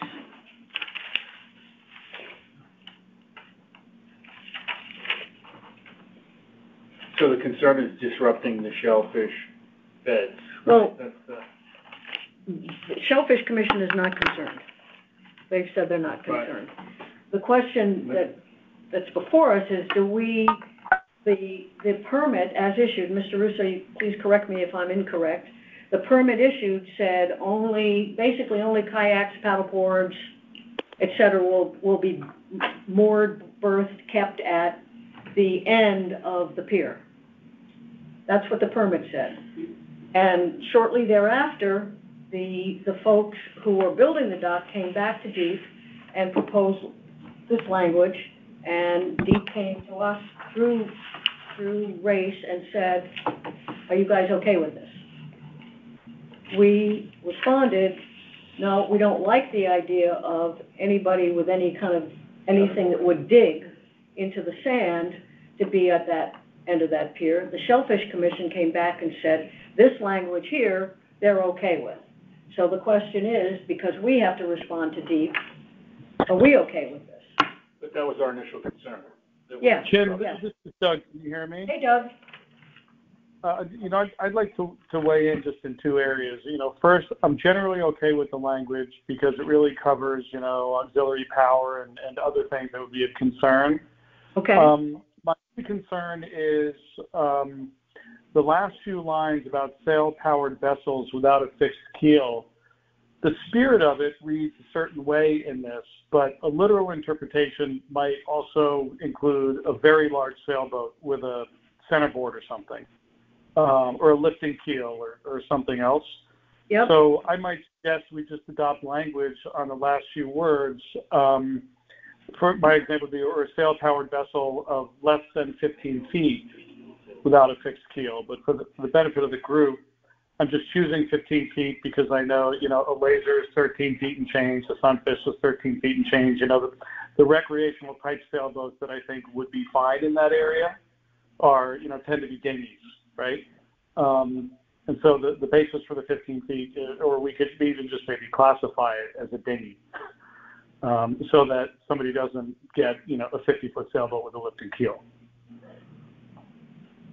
I see a lot of heads nodding, Doug. Commissioners, you want to put your nods into words? Chair, can I just say that Yeah. that was brought up at the Shellfish Commission? What was brought up? About size of boat. Okay. And we felt that it was not a fixed keel, that it would still be okay. And so we had discussed that. And that, that's where we got the... Doug, can you hear Mr. Russo? Yeah, I think you just said the Shellfish Commission, the sentiment at the Shellfish Commission was if it was not a fixed keel, it would still be okay. Good, okay. I'm sorry, go ahead. Is that what I was hearing? Because there was talk about, what are the sizes of some boats, and, there were boats that were thrown out, whether it was, I think it was catamaran or a laser, and what they felt is that, and they voted on it, was that they didn't need that. As long as it said that there would not be a fixed keel, they felt then that they didn't need to put in a limit on the length. Well, so the only comment I would make, and I might be, again, just targeting the loopholes here, is on the one hand, a very large boat with a lifting keel or a centerboard would probably fall into the clause number 3 about auxiliary powered sailing vessels. Mm-hmm. But when I was running Morris, we had a very well-heeled customer who had a house in the Bahamas and had limited depth and other things, and we designed for that customer a 52-foot sailboat that could get to a shallow depth of 4 feet with the keel up. That boat had an engine, but so I was only trying to, think through the loophole that somebody with, resources and creativity might try and create. Sure. But it gets back to how this whole thing originally started, was when we first went for the dock approval, there was the talk with the Shellfish Commission about how motorized vessels were not appropriate there. Because there was a concern, the main concern was the disruption that could come from an engine, but then also the danger to the shellfish if there was some type of oil or gas leak. So when we first got the original draft of the approval for the dock, it just said no motorized vessels. And then when we got the final approval, which was a couple months later, it divided what was prohibited. It said no motorized vessels, no auxiliary powered sailing vessels, which would make sense because they didn't want to end around the motorized vessel ban. And then it said sailing vessels, and that was the part that surprised us, and that's why we went and asked to amend the language. When I talked with the Shellfish Commission, I asked them, I said, were you concerned with a boat resting on the bed, or really just concerned with the engines? And they expressed to me that the concern was with the engines and the possible damage that an oil spill could have on the bed, and that they weren't so much concerned with a boat resting on the bed. They also said that this is not an area where they stock particularly, so it is not in an active shellfishing area for them. But if there was an oil leak there, that could, even though it's not on top of the bed, really, it's not where they stock, that could still have a big impact on the bed. Sure. George, you had a comment? No, just that there are boats bigger than catamarans, monohulls, that can have a swing keel.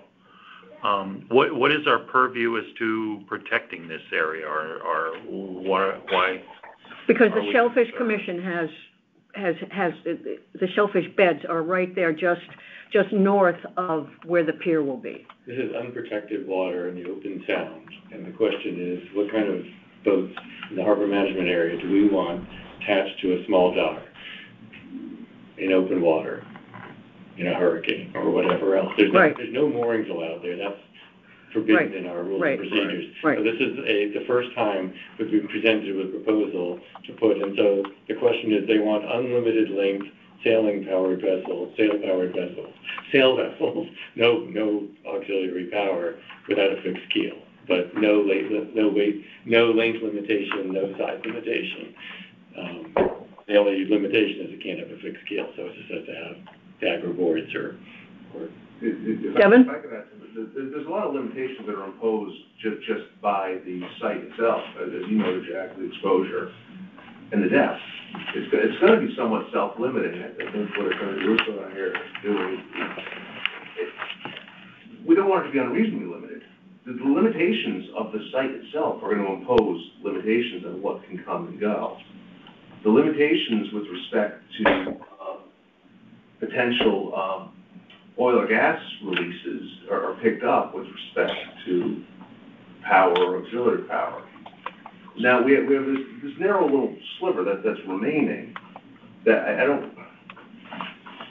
There's nothing that we're going to do in this room that's going to stop anyone from navigating over that patch of water anyway. It's still open water. Being kept there. Someone that might be coming and going through there might know that body of water better than others. I don't think the boats that are going to go there are going to be that big. Even if they are a larger lift keel or centerboard sailboat, the rudders are going to be a concern for draft. There's not, we don't have 4 feet there. I think we have 12 inches there. At low tide. At low tide. Yeah. So I think the real constraints are, it's site. Those constraints are real. I think the concerns with the protection of the resource that we picked up through the harbor management, the Shellfish Commission's comments, and I think, maybe there's a Hobie cat there that's 21 feet long someday. I don't know, but I think we in this room, none of us know. And I think I think reasonable limitations have been placed on it to protect the resources, and I think we're asking to. I mean, you essentially just have like a death wish for your boat if with going with that much depth, you would want to, you would be just comfortable with your boat being damaged. So yeah.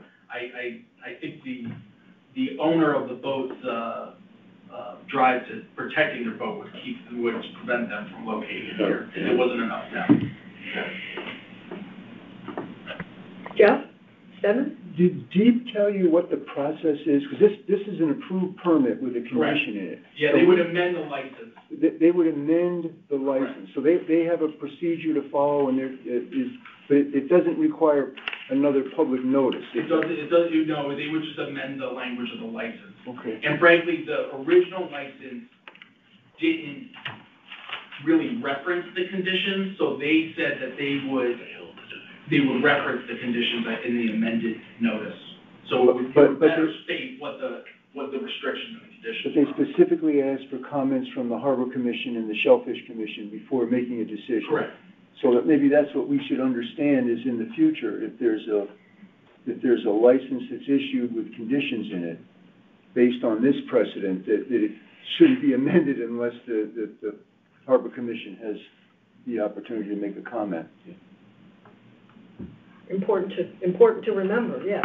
There was another issue where it had nothing to do with you, where we brought this up, and they said they didn't have a procedure for amending permit conditions. Yeah, I talked to Colin Clark at DEEP last week, and that's what he said. He had talked to his supervisor about it, and that's what they would do. Doug, what were you suggesting? I've lost what you were suggesting. 15 feet?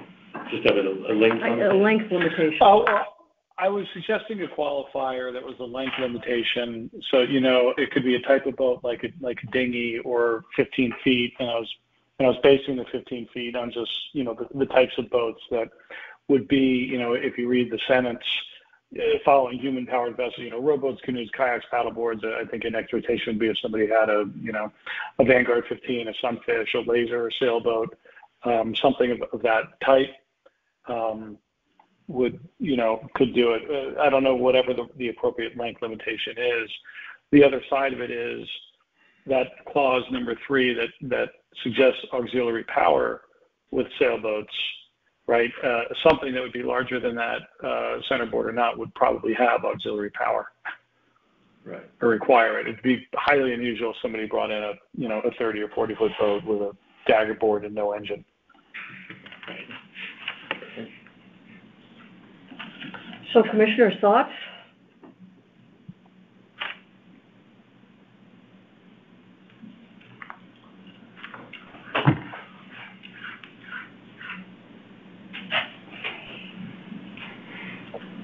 Here's one other thought, which might help capture the spirit of it. Mm-hmm. Which is the same way there are parenthetics in the first part of that last sentence, that's showing rowboats, canoes, kayaks. Uh-huh. We could say sail-powered vessels without a fixed keel, parentheses, Sunfish, Laser, etc. Limited to. No, just the last. I just mean i.e. And so, I would think if somebody was going to challenge it or get legal, the spirit of it would be looked at. And so, because of the strength, I think, of number 3, just another qualifier would demonstrate the type of boat: Sunfish, Laser, Hobie Cat, etc. It would capture it the same way that there's a qualifier for human-powered vessels in the first part of that sentence. So that's an additional consideration. I just because there's so many different types of sail. Well, I think we would include it. We would say, for example, but not limited to Sunfish, Lasers. I mean, I guess the question is how it leaves it so much up to interpretation. Yeah, how the state would take that. Well, sail-powered vessels without a fixed keel, is a fairly clear definition, I guess, if we were to say, i.e., sunfish, laser, habitat, et cetera, it's demonstrating a type of vessel without restricting it to just those three boats, particularly if there's an et cetera there. Frankly, I think the paragraph is probably fine as it is, because it covers auxiliary power and sail power, but if we wanted to have just some more detail to make sure. I mean, I guess all I could say is that our position, we totally understood, and understand with the commission being, I guess I remember the meeting that we were here where we first talked about it, about reporting it out to the Shellfish Commission, and this commission saying that they were very sensitive to wanting to get feedback from the Shellfish Commission. And they've given it. So, I mean, and they're really the potential to be most impacted. And so that's why, we met with them, we've worked on this language, we talked about this language, and they agreed to it, which is why we think, what's being presented is sufficient. They knew that, a boat could, if it was a sailboat, that it could, if it was moored, that the bottom could touch the bed, and they were comfortable with that. Well, I guess we certainly are concerned about the Shellfish Commission, but the ultimate authority is right here, and I think we want to be sure that we've thought about all the possibilities. I mean, we're putting a dock in a place where there's never been a dock. We're putting allowing the possibilities are, kind of remarkable and endless. We don't really know what to expect. I mean, you're right, Devin, the conditions will certainly limit a lot that can go on there, but also we've had a lot of experience with being called to task by people who have lots of money and want what they want when they want it. And I guess I guess I don't want to set up a situation where a future harbor commission is responding to a request from somebody that none of us then or now think would be appropriate for that spot. And I think that's what we're struggling with, not. The only thing I can think of that's in this region that's similar to this is on Beachside Avenue, the people who built an elevator to raise their powerboat out of the water, so it's 30 feet above the water. So that's out of the water. This person is proposing in shallow water in Long Island Sound, in open water, to put a boat dock and to keep a vessel there. Right. Right. And that's what they're proposing. I think they can't keep a vessel there. They can touch and go. It says if there's nothing here, it says they can't keep it there.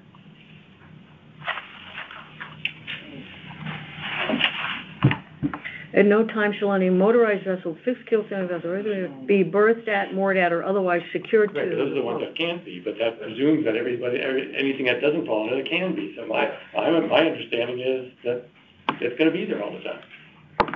But for this point, that using poor judgment of the storm is coming. But I just don't know any other similarly situated docks in Long Island Sound. Well, there's two on Beachside Avenue. There's a number on Long Neck Point, Darien, on both sides. Stratford went through this, so the commission with Jeff, when there was one proposed and authorized on Long Island Sound side. So it occurs. Of those that I've listed, I've been involved in a number of them. I've never seen conditions as tightly written as this, and I'm not saying good, bad, or different, and again, I don't think we've had one was immediately adjacent to the shellfish beds. So the shellfish interests seem to be satisfied. And I guess from my perspective, I think that the site conditions will dictate what will go there. I think the conditions will further refine that. I don't think you can bring anything bigger, even if you have a lifting keel, the rudder would break off. Right. I guess Doug had a situation where somebody did bring a big boat into very shallow water, and I think that's probably what we're all struggling with, is not what's here, but it's sort of the what ifs, and is there any way, is there something else we should be thinking about? Like a 28-foot catamaran could be beached there during low tide with the rudders up if they had no auxiliary motor, it would be legal, correct? Right, Or a 50-foot one, same situation. right. That's where I took Doug's point that maybe we should just use some examples of what we mean. It may not be capturing all the possibilities, but it certainly suggests what we had in mind. You could also drop an. Well, and the comment about us bringing up this language before. Doug, I'm sorry, start again? So the comment about us, working on this language and submitting it, I think if this is an adoption of our language, right, that we're looking at, that we'd previously submitted? No, this is proposed language from the applicant. Okay, so it doesn't include recommended language from us. Correct. The comment on the 28-foot catamaran, which is totally valid, I think it also would be unusual that a catamaran of that size wouldn't have some sort of auxiliary power. But that's the risk. So we could try and qualify it just to mitigate it.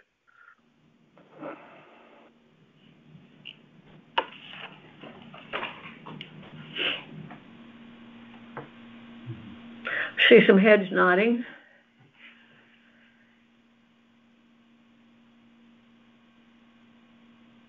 I don't see any harm in doing what Doug suggests, which is to use some examples of the kind of vessels that we contemplate, because we can't predict what somebody might be able to design, but we know that that property is going to be purchased by some means. So I don't think we foresee 50-foot vessels without engines being there, but we could make it clear that that's what our expectations are for future harbor management commission. Yeah, another thought too, just in terms of what I was saying about size, as I'm thinking about it, a Hobie Cat 16 is a very popular boat, would probably be fine. We see them all over Fairfield and the waterways that we're in right now, even maybe an 18. So I think we could either specify boat types, or I might say, even taking that 15 feet up to something like 20 feet or 18 would probably, in my opinion, would be acceptable, because again, we're trying to catch spirit here. If somebody had a Hobie 16 there, I imagine would probably be fine for the purpose and what we're trying to accomplish.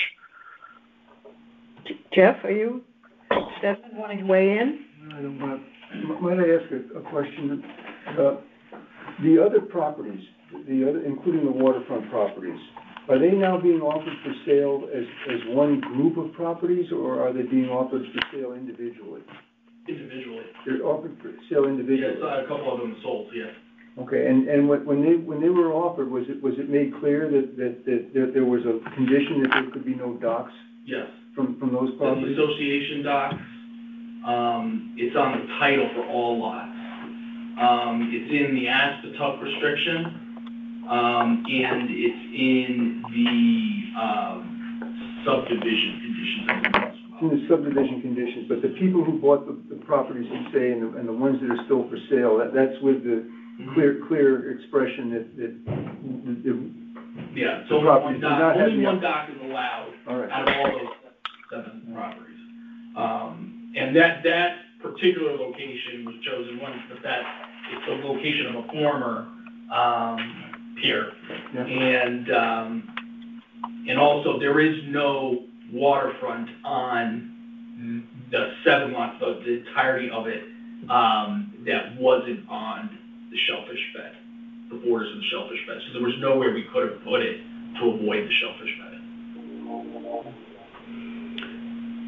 So what about it, commissioners? Put a size limitation, or let the language, approve the language as it's been proposed? Is that the concern, that a larger sized vessel would be irresponsible? I think that's what I'm getting, because, we addressed the concern of the Shellfish Commission. It was really chemical and not mechanical when it's open water.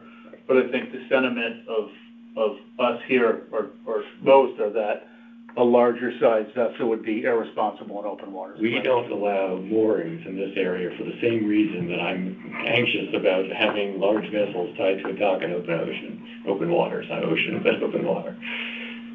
So that's the answer. So we've got to limit the size of the vessel. So the idea was suggested earlier, parentheses such as I'm comfortable with that too. I mean, just an array of things. It makes it very clear we're not talking about some enormous trimaran or catamaran happens to have no engine. Or put a limitation on the length of the vessel. You can do that? We can do that That'd too. probably be the best way to do it, clear cut, right? So, take away all the nuances, so, up to 20 feet or 25 feet or whatever you guys feel most comfortable with. I'm not a sailor, so you know these vessels better than I do. Like folks have said, it's hard to imagine a 25-foot sailing vessel without an auxiliary engine. I kind of agree with what Kevin said, is that the site itself is preventing those large vessels. I mean, it's only 12 inches. I mean, they just can't. He's sitting on the bottom. There's nothing to prevent them from anchoring 2 feet off the dock anyway. Right. That's true. Right. Mhm. Or anybody. That's true. Yeah, that's true. So I would keep the language as it is. I think it complies with the Shellfish Commission, and the site prevents the other things that we're concerned about.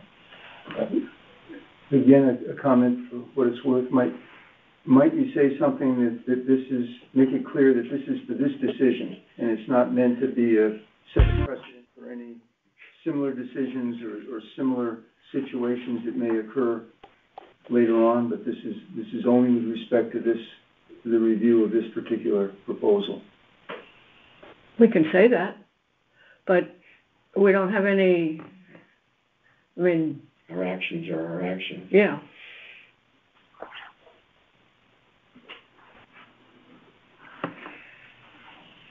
Language as it is, limit the size. I support limiting the size with an example of the crafts that we're talking about. I think that's the big concern, right? I mean, apart from all the other limitations, but who knows, that means someone has to get creative. There's been a number of examples cited, so I think we need to limit the size if that's a concern. If allowing over a certain size would be irresponsible, let's limit the size. So what size would we choose?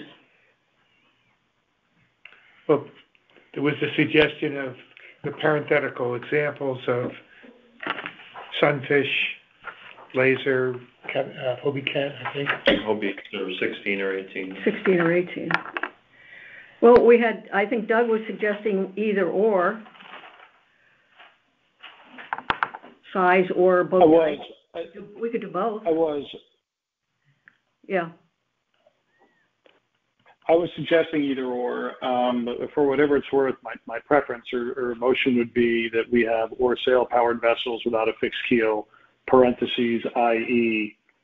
sunfish, comma, laser, comma, Hobie cat, comma, et cetera. Sounds good. Yeah, Sunfish, Hobie, cat, laser, et cetera. I think there was IE. i.e. Under. Yeah, i.e. It follows the protocol of the first part of the sentence there. Yeah, it's Right. So consistent it'd be with that. I period, E period, sunfish, comma, laser, comma, Hobie cat, comma, et cetera, period, and parentheses.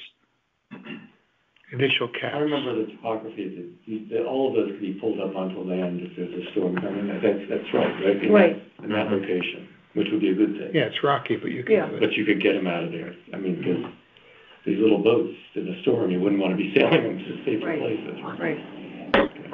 That sounds good.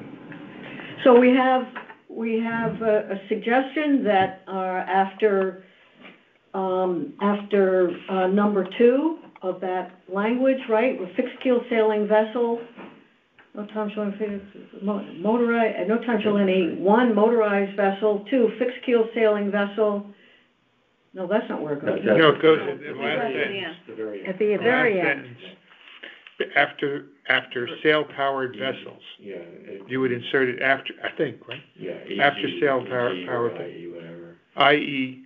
uppercase S sunfish, comma, Sunfish, comma, Hobie cat, laser, Hob- etc. Hobie cat, comma, laser, comma, et cetera.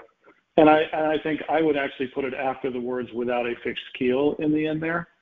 Yeah. But I think it probably doesn't matter. It probably doesn't matter, but I think the point is they're saying a sail-powered vessel without a fixed keel, i.e. sunfish, Hobie cat, laser, et cetera.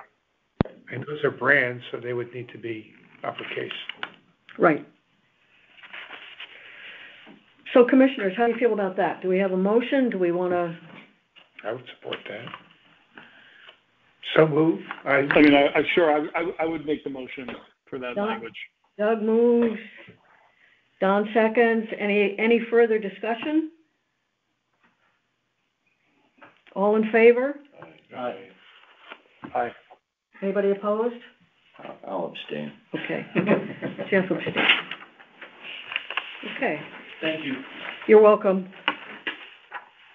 We will get back, it's on us to get back to Deep. I could connect you with Colin Clark if you do, I don't know if you have Colin's email. Yeah. Okay. Okay. Fantastic. Okay. Thank you. You're welcome. And the final item under old business is the Harbor Management Plan Update Committee. We've met twice. We have identified, we continue to hope that we will be able to get a draft of the plan to Deep sometime this summer, and then of course it will then go to the RTM for their approval. Jeff is working. The last chapter we reviewed was Chapter 2. We all helped Jeff out with some comments, and he is working diligently on it. We also identified some areas of issues that we wanted to be sure were included in the plan. Among those issues were how we were going to take care of the possibility of electric-powered vessels. We are waiting for another issue was what are we we've got to talk about climate change and the possibility of flooding, diversion of water, which is currently occurring. Aquarian takes 14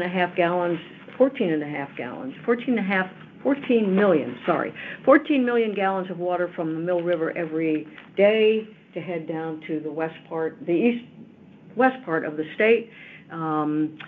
We want to at least mention that in the harbor management plan going forward.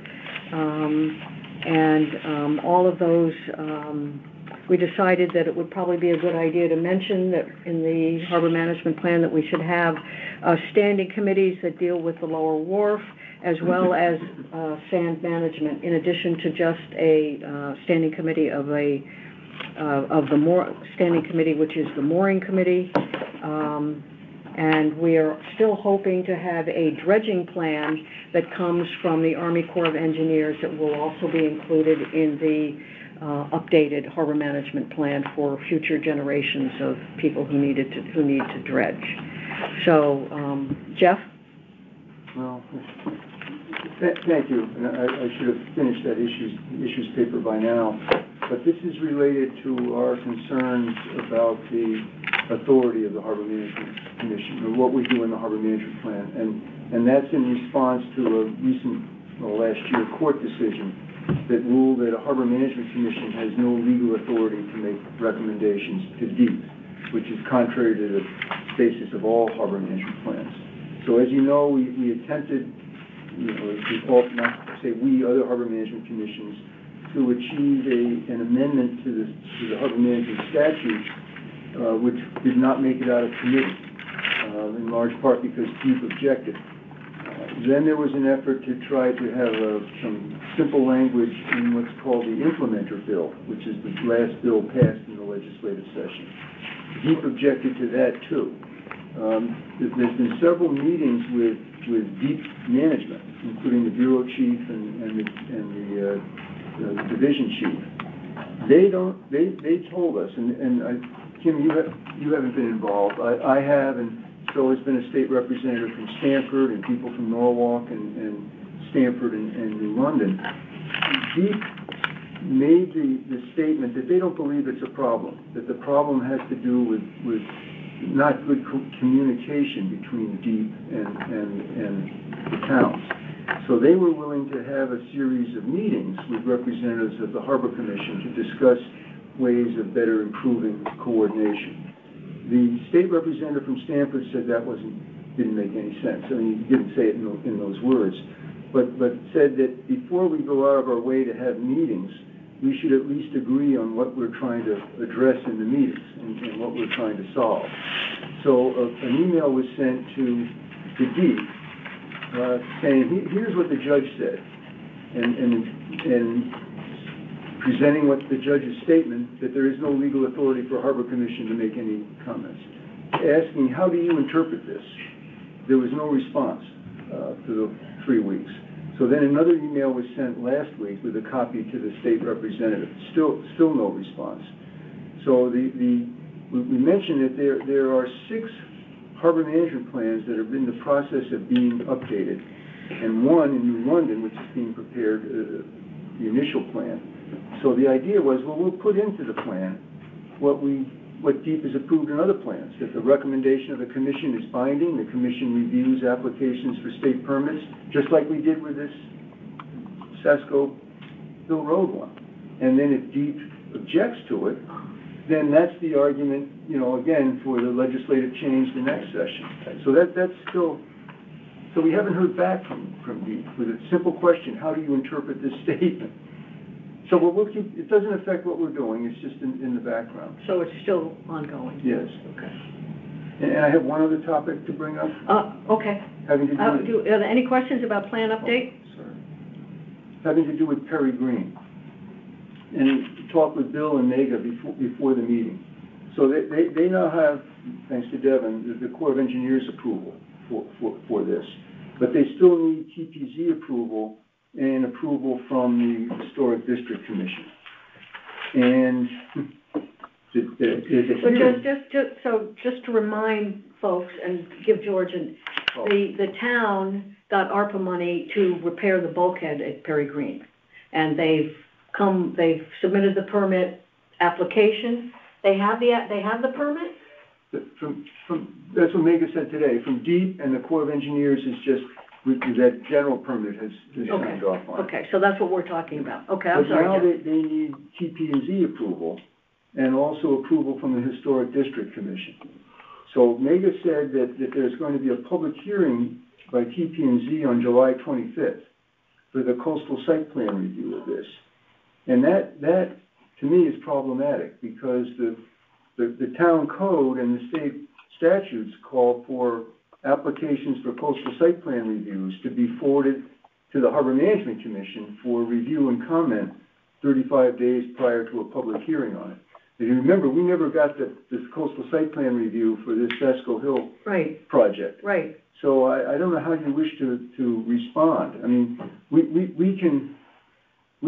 the commission could write a letter to TP&Z transmitting the comments that they previously made to DEEP, but also expressing the concern that this hasn't been provided to the commission as required by the town code and the general statutes.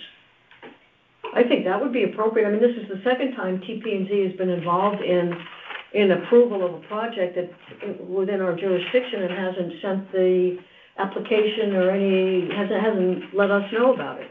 The first being the dock. Yeah, but and not that this is a controversial project, but it's the process they haven't followed. And if there was a controversy over it, someone could argue to TP&Z that their process was flawed because they didn't follow the statute and referring it to the commission. Right. So my thought was that, if the commission wishes, we could reiterate the comments made on this project previously made to DEEP, but also express concern that the project wasn't provided to the Harbor Management Commission for review, according to the statute, to the town code and statute. I think that sounds like a good idea. Other commissioners want to weigh in? Are we communicating with the planning and zoning director for the town on this? I think his name is Wendt? Yeah, Jim Wendt. Jim Wendt. But we could also we could write to him and send a copy to the chair of TP&Z. I mean, they really shouldn't be having a meeting. Right. I mean, the exposure that you Based on what Mega told me, that the hearing is scheduled for July 25th, if that's correct, and no application. They're actually not in compliance. They're not in compliance. Mm-hmm. I mean, the point you make is that they're opening themselves up to exposure that they didn't follow their own procedure. And that's next week. That's a week away. Right.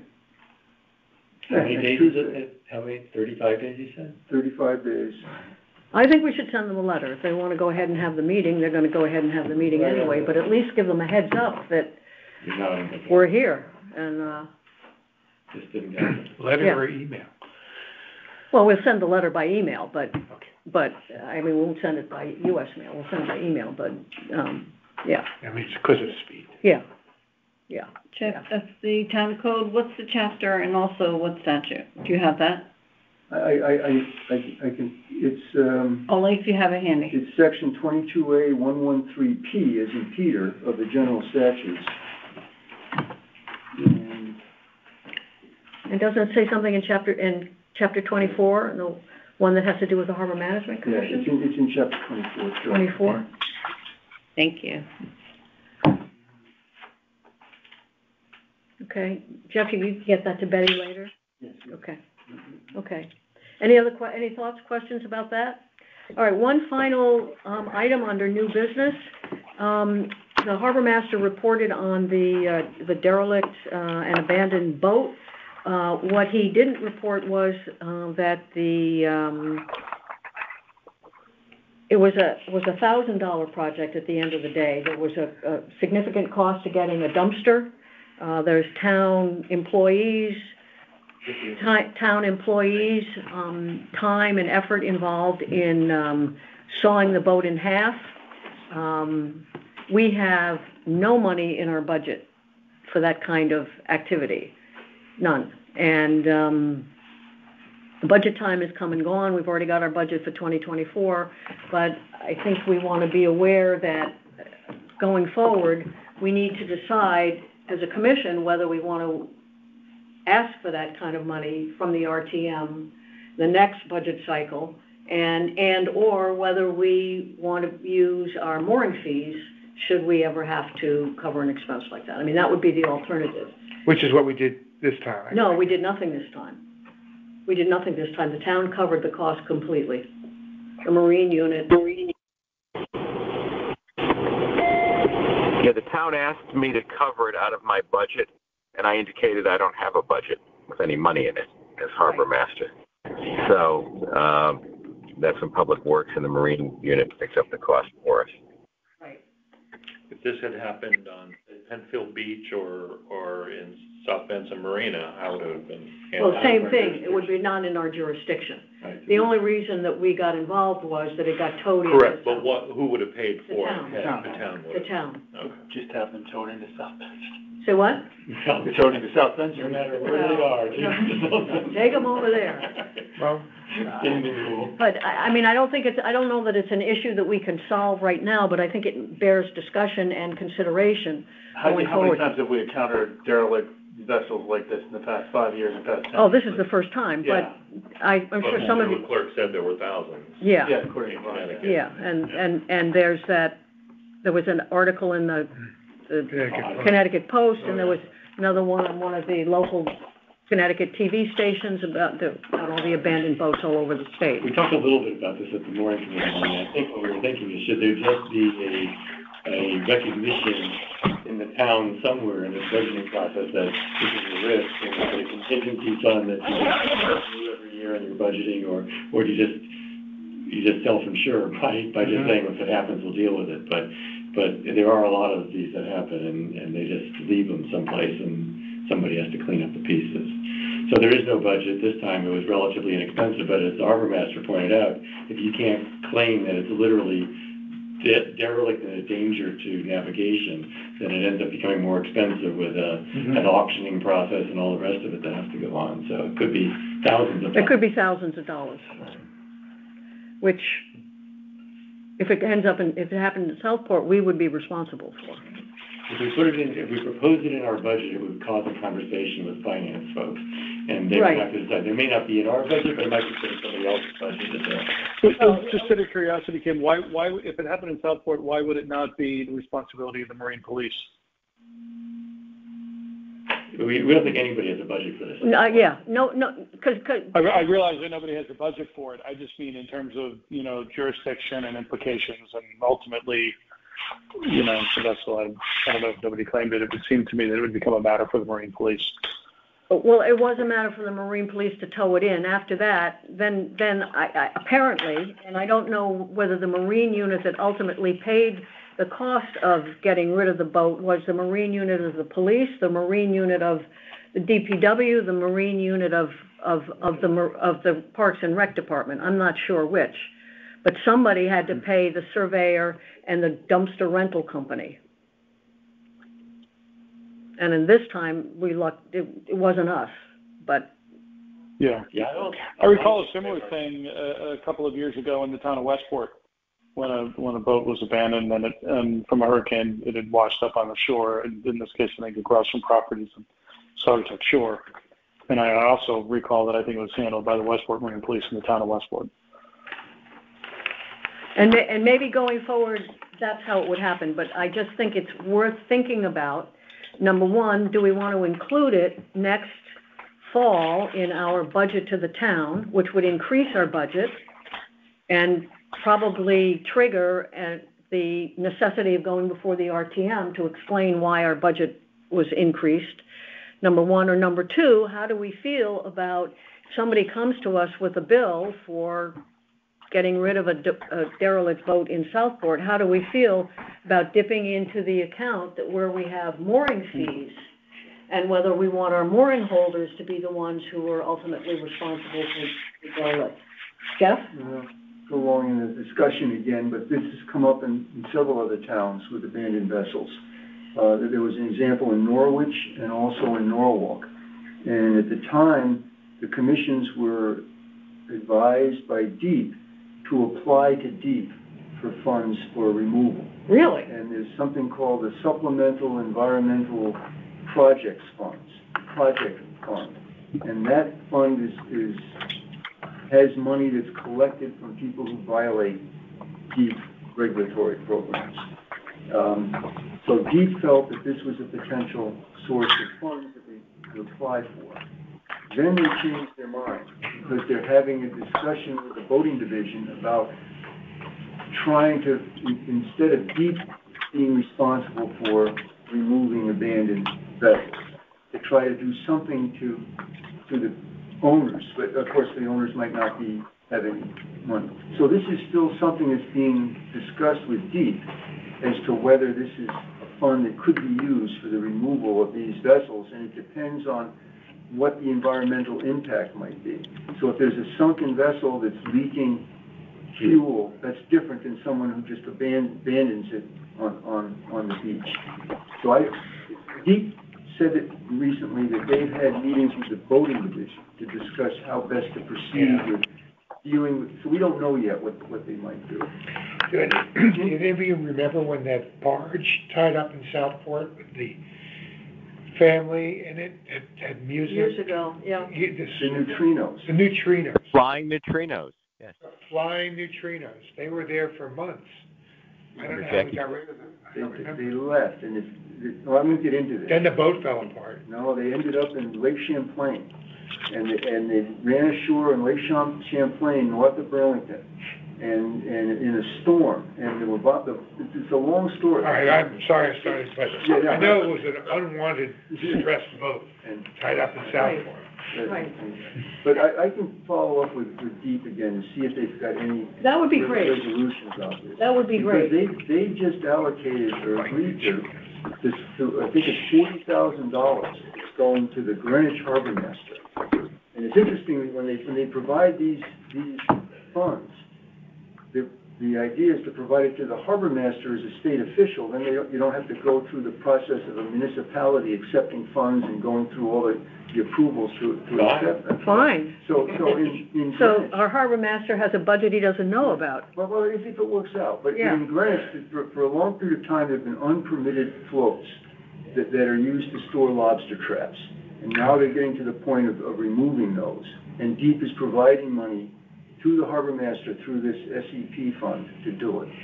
So it's and DEEP itself used that fund to remove an abandoned barge or barges in New Haven Harbor, which is interesting. But the point is there may be there may be a source. Okay. What is the name of that fund? Supplemental Supplemental Environmental Project, SEP.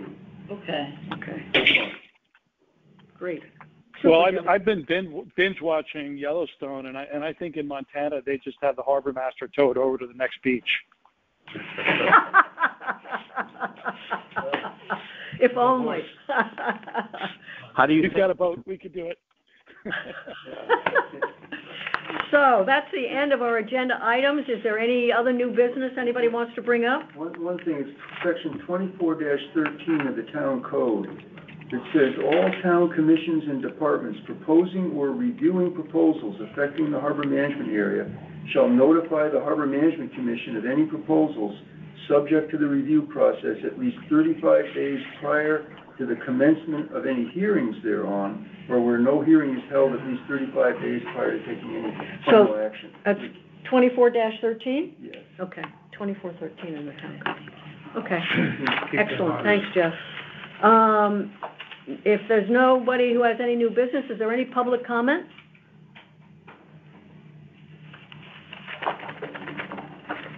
If there's no public comment, I'd entertain a motion to adjourn. So moved. Jack moves. Jeff seconds. All in favor? Aye. Okay, great. See you in August.